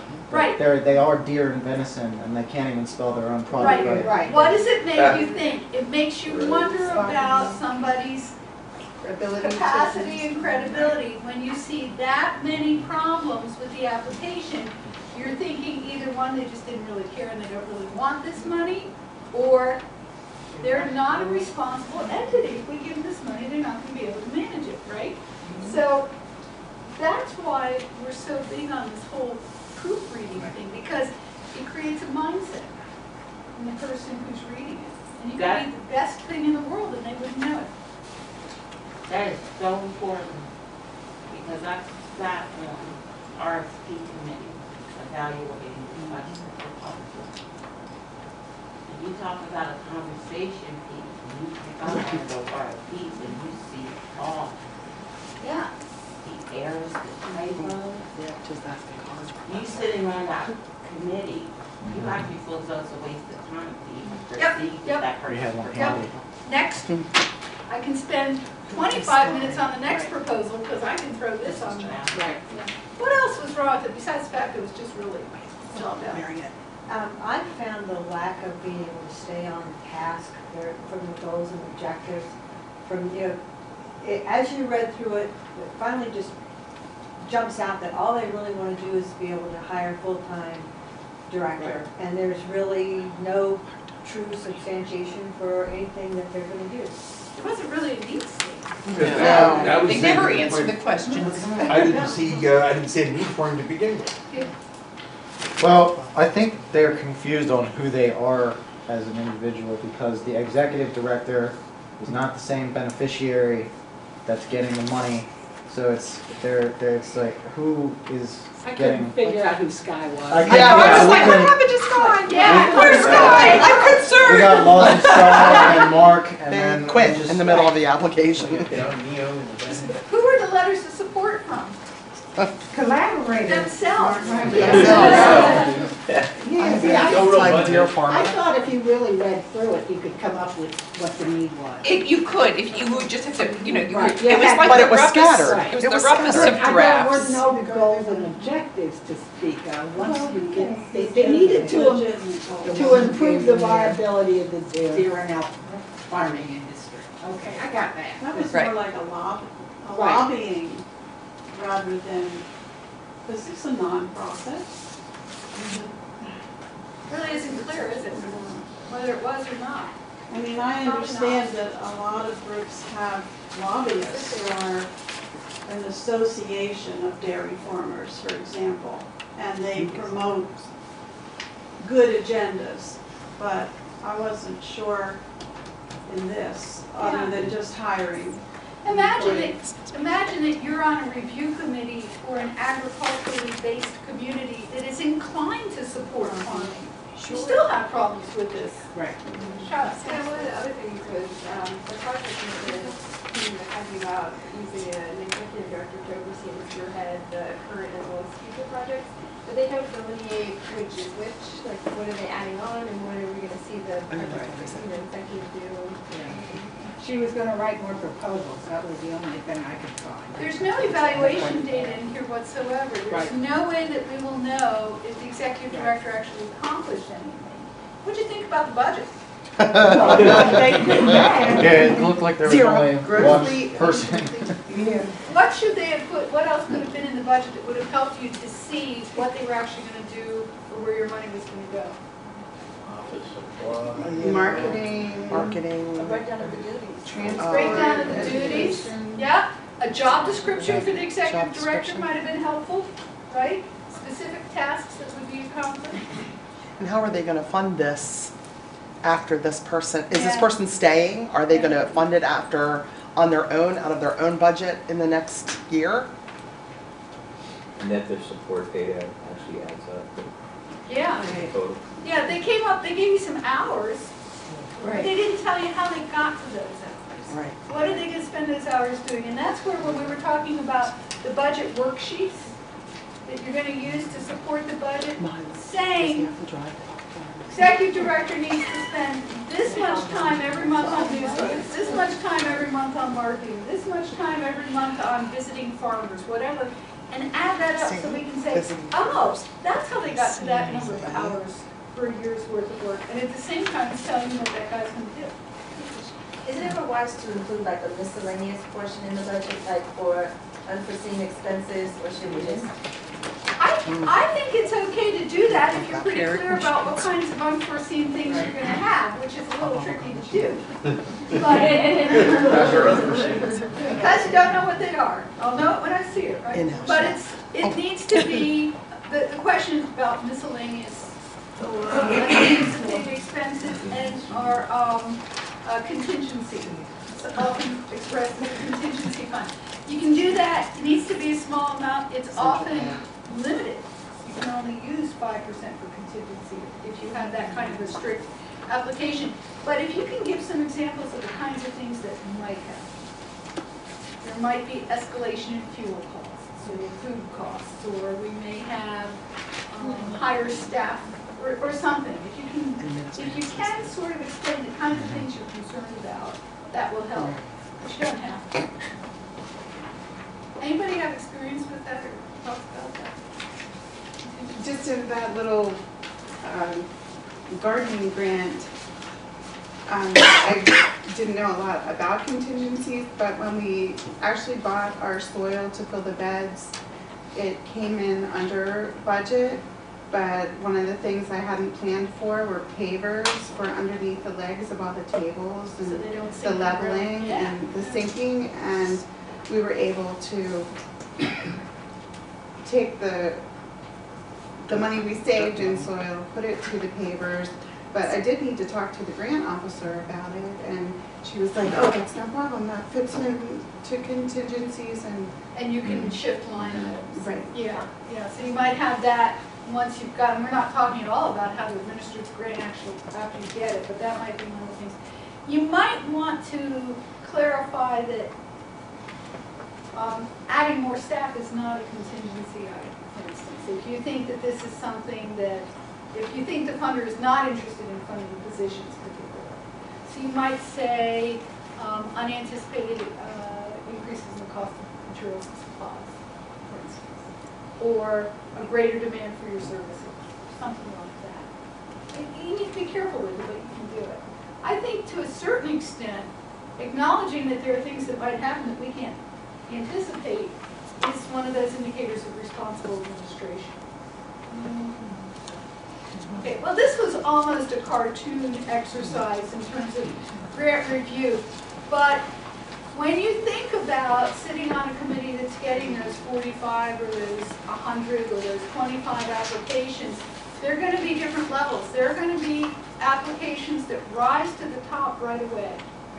And I've sat on RFP committees like Roz has done, where you read through the proposals and we just say, are there any that we all agree don't even merit our discussion as a committee? You just take those off the table. So you really, and that's where this one would probably end up. And you really don't want to be in that situation.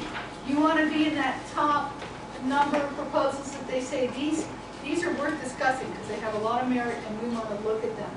And that's why building that proposal carefully is so strong. And if we show you anything at all today, it's that there's no science to this. You know, there's not a specific way to do it. But the more that you can tell your story and position yourself as saying to the funder, we're going to help you put your money to the use you want to use it for, the stronger your application can be. Because remember that as a reviewer, your job, I should have put that in this exercise, you have to spend this much money on deer and elk somewhere this year, you know? Your job is to give away that money. Okay, so let's wrap up here with just a couple more thoughts. So, your deer and elk, just driving me crazy here. Your deer and elk proposal got accepted. The very first thing you do is thank your funder, thank all those people who wrote you support letters, all those people who helped you put this grant together in any way. You do the thanking up, and then you set up the reporting systems right away. And I think Kelly will attest the Department of Health probably had some pretty strict requirements about what they want to get, how often they want to get those reports. Somebody asked earlier about, it might have been you, about grants that have excessive reporting requirements. And when I was in local government, we used to get these big grants from the Pennsylvania Historical Museum Commission that we stopped applying for because the reporting requirements took more time than the value of the grant. It just wasn't worth it for a small amount of money. And you know what's, as a follow-up to what you said about the reporting requirements, because they can be expensive, and I know being in state government, working in the whole arena of procurement, they would have to be inserted into the bid language and into your RFPs because we were mandated by law. We always had to reference, you know, sections that apply to grants, dollar amounts, and of course all those reporting requirements had to be inserted because we were mandated by the law to do so. Right. And we as the state agency, we were audited by the Auditor General's office. So, and you know, be responsible. Yeah. And you know what? The taxpayers don't care if she's spending $1,000 or $100,000 or $100 million. They want to know that she's being responsible for it. So guess what? That's us that you're holding accountable. Reporting systems go through the grant requirements. Again, if you just get a letter from the funder saying congratulations for giving you the money, you set up your own. But it's a good time to call the funder again and say, thanks. Now, let me make sure I have all the pieces in place so that you'll get what you need at the end of this grant. Make sure everyone's clear on the expectations. This one's important. Just because you got the letter saying you got the grant does not necessarily mean you're allowed to start yet. So find out when the starting date is for the activities. And think about a public announcement. I think it was Dwight earlier was talking, maybe it was, you sir was talking about, do you want to publicize this company on public goods or whatever. So that's what you do. Or you didn't get funded. The very first thing you do is exactly the same. Make sure you thank the funder. Thanks for spending the time looking at my sorry but proposal. And your network of supporters, everybody who wrote you a letter. Thanks very much. This moves us one. We didn't get this grant, but this moves us one step closer to achieving our goal because we're going to go back out and shop the same project to somebody else. Whatever. Contact the funder and ask why you didn't get the grant. If it's a big grant, you will maybe get review comments from it. But if you don't, call up and ask why, and you may be very surprised. I went to the Foundation for Enhancing Communities several years ago when it was still, whatever it was called before that, Greater Harrisburg Foundation or something, for a grant, for a project at our local library. And I worked with the project person at the foundation, and, you know, talked with her on the phone a couple of times, wrote the proposal up, it was only a couple pages, thought it was pretty strong, and we didn't get the money, and I called up and said, how can we make this stronger in the future? And she said, we loved this project. We didn't have enough money this year. Please bring it back in next year. If I had not made that call, I would have had no idea that that was the situation. And they did fund it the next year. So, you know, those kinds of things happen. But do contact them and say, how can I make this a stronger proposal? Because even if you're not going to go back to that funder, you can get some really valuable input on what to do to make it a better proposal. You know, I just didn't quite understand the connection between weekly grocery bags and physical goods, as a reviewer. So help me understand how to do that next time. And that's the kind of feedback you really need. Ask about other organizations. Maybe that funder just didn't feel you were a good fit for the organization. Very nice project, but not really where the Judy Chambers Foundation is interested in putting its money. Well, thank you. Do you have any suggestions for other foundations that might be interested in this kind of a project? And maintain that relationship, because you're going to want to go back sometime in the future to these folks. So whether you get it or not, you need to do the homework there and make sure. Yeah. Whether you get a grant or not, you should be gracious. Yeah, absolutely. Because there's always next year or the next cycle. There is always next year. I think one of the hardest things for us to do is to help our own organizations understand when we don't have success. So we need to learn how to spin a grant rejection for all the people on our board of directors or in our committee or volunteers or whoever it was who were really working with us, because sometimes these are big efforts. To understand that, first of all, to have the expectation that you don't bat 1,000 in the world of grants to begin with. Like the guy said in the thing I read, we're setting ourselves up for rejection. But to find ways to recognize the work that was done and find the value in that grant proposal or grant application so that you can go back out the next time and use it again. And maybe you didn't get the money, but maybe you did some really good thinking about the organization. You kind of got organized around the project or defined it better or figured out what you really wanted to do or looked at the future in a way you hadn't looked at it before. You really need to build up the expectations in advance that this is a 50-50 proposition, and afterwards that failing to get a grant is not a failure. Is there like a success thing that you look for? Oh, we should try to get, is there a percentage? Yeah, if you ask my employer, he'll say, the Penn State University, they'll say, yeah, we expect you to bring in this much. A percentage of like, how much success should you expect from, 10 grants? I mean, I don't know. There's such a rule of thumb, or, I don't know. Professional grants writers probably do have that kind of thinking. I just thought they probably do. Really I don't know. Yeah. I was saying to somebody over break that I've also been trying pretty hard to create grant opportunities for myself in Penn State Extension. And those are pretty easy for my colleagues who are working with dairy capital, or they're working with food educators, or they're working with fitness and health and nutrition programs or food safety. But I've really struggled with how do I go out and find grants that help me do community capacity building stuff like this. Am I going to find a funder who says, yeah, we'll pay you to go out and talk to people in the community and tell them how to do grants? Well, probably, but I haven't really put the hard work into that myself to try and figure out where is that connection, where is the hook. But maybe working with the Central Pennsylvania Food Bank is the kind of hook. Should we be focusing the work we're doing in community development and extension around specific populations? And can that help us? But there you go, right back to setting your mission. If I do that and I don't pay attention to another part of the community, am I just chasing money where the mission is? Those things are hard to figure out. Right. But back to your question, I don't know. Yeah. So I applied to you for a grant this year and I receive it from you. 2-3 years down the line, I find something else I want to do. Can I come back to you or should I do someone else? Why not?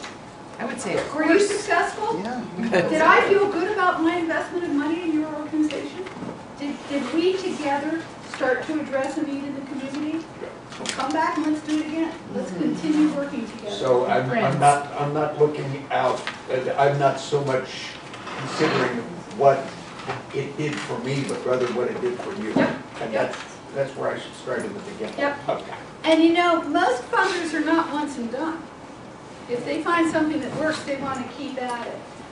The exception to that might be local businesses, local corporations that want to spread their money around. And they may say, we don't want to see a repeat, application for X number of years because we want to give other people an opportunity. They're pretty explicit about that right up front. And I think we're just about to the end. We have maybe one more slide. Sarah? Okay, yep, the summary. These are the takeaways. Get organized in the beginning. Design a strong project. Redesigning is necessary. That might be about, that's what we were talking about with the needs statements. Think about what you're trying to do and who the population is you're trying to serve. You know, you've really got your project oriented in the way it gets to a community need. Do your homework. Every application has different requirements. Steve and I were talking again over the break about how handy it is to have a template for that project with all the information in there. And then no matter who you're applying, you can pull that needs statement out and adapt it. You know, maybe you're only allowed to use 3 sentences in this application and maybe they want a page and a half over here. But you've got the crux of that needs statement in place and you can put that into wherever you want to go. The staffing needs, the budget, those kinds of things. So as you're developing a project for funding, you need to think about that stuff up front. And then just keep trying. And you know, the one thing that we didn't really talk about here, and I usually get more of it than I got from this group, is we just need money. You know, we just need money. We want money to keep us going as an organization. Very few funders out there are really interested in just helping you stay alive. They want to fund those specific projects. But I think that's something that you folks get right away. And you have some great projects in this room. So I wish you the best with them. We're winding up just a little bit early, so if there are any more questions, be glad to take them, or if I've filled your brains with enough for one day, go buy venison and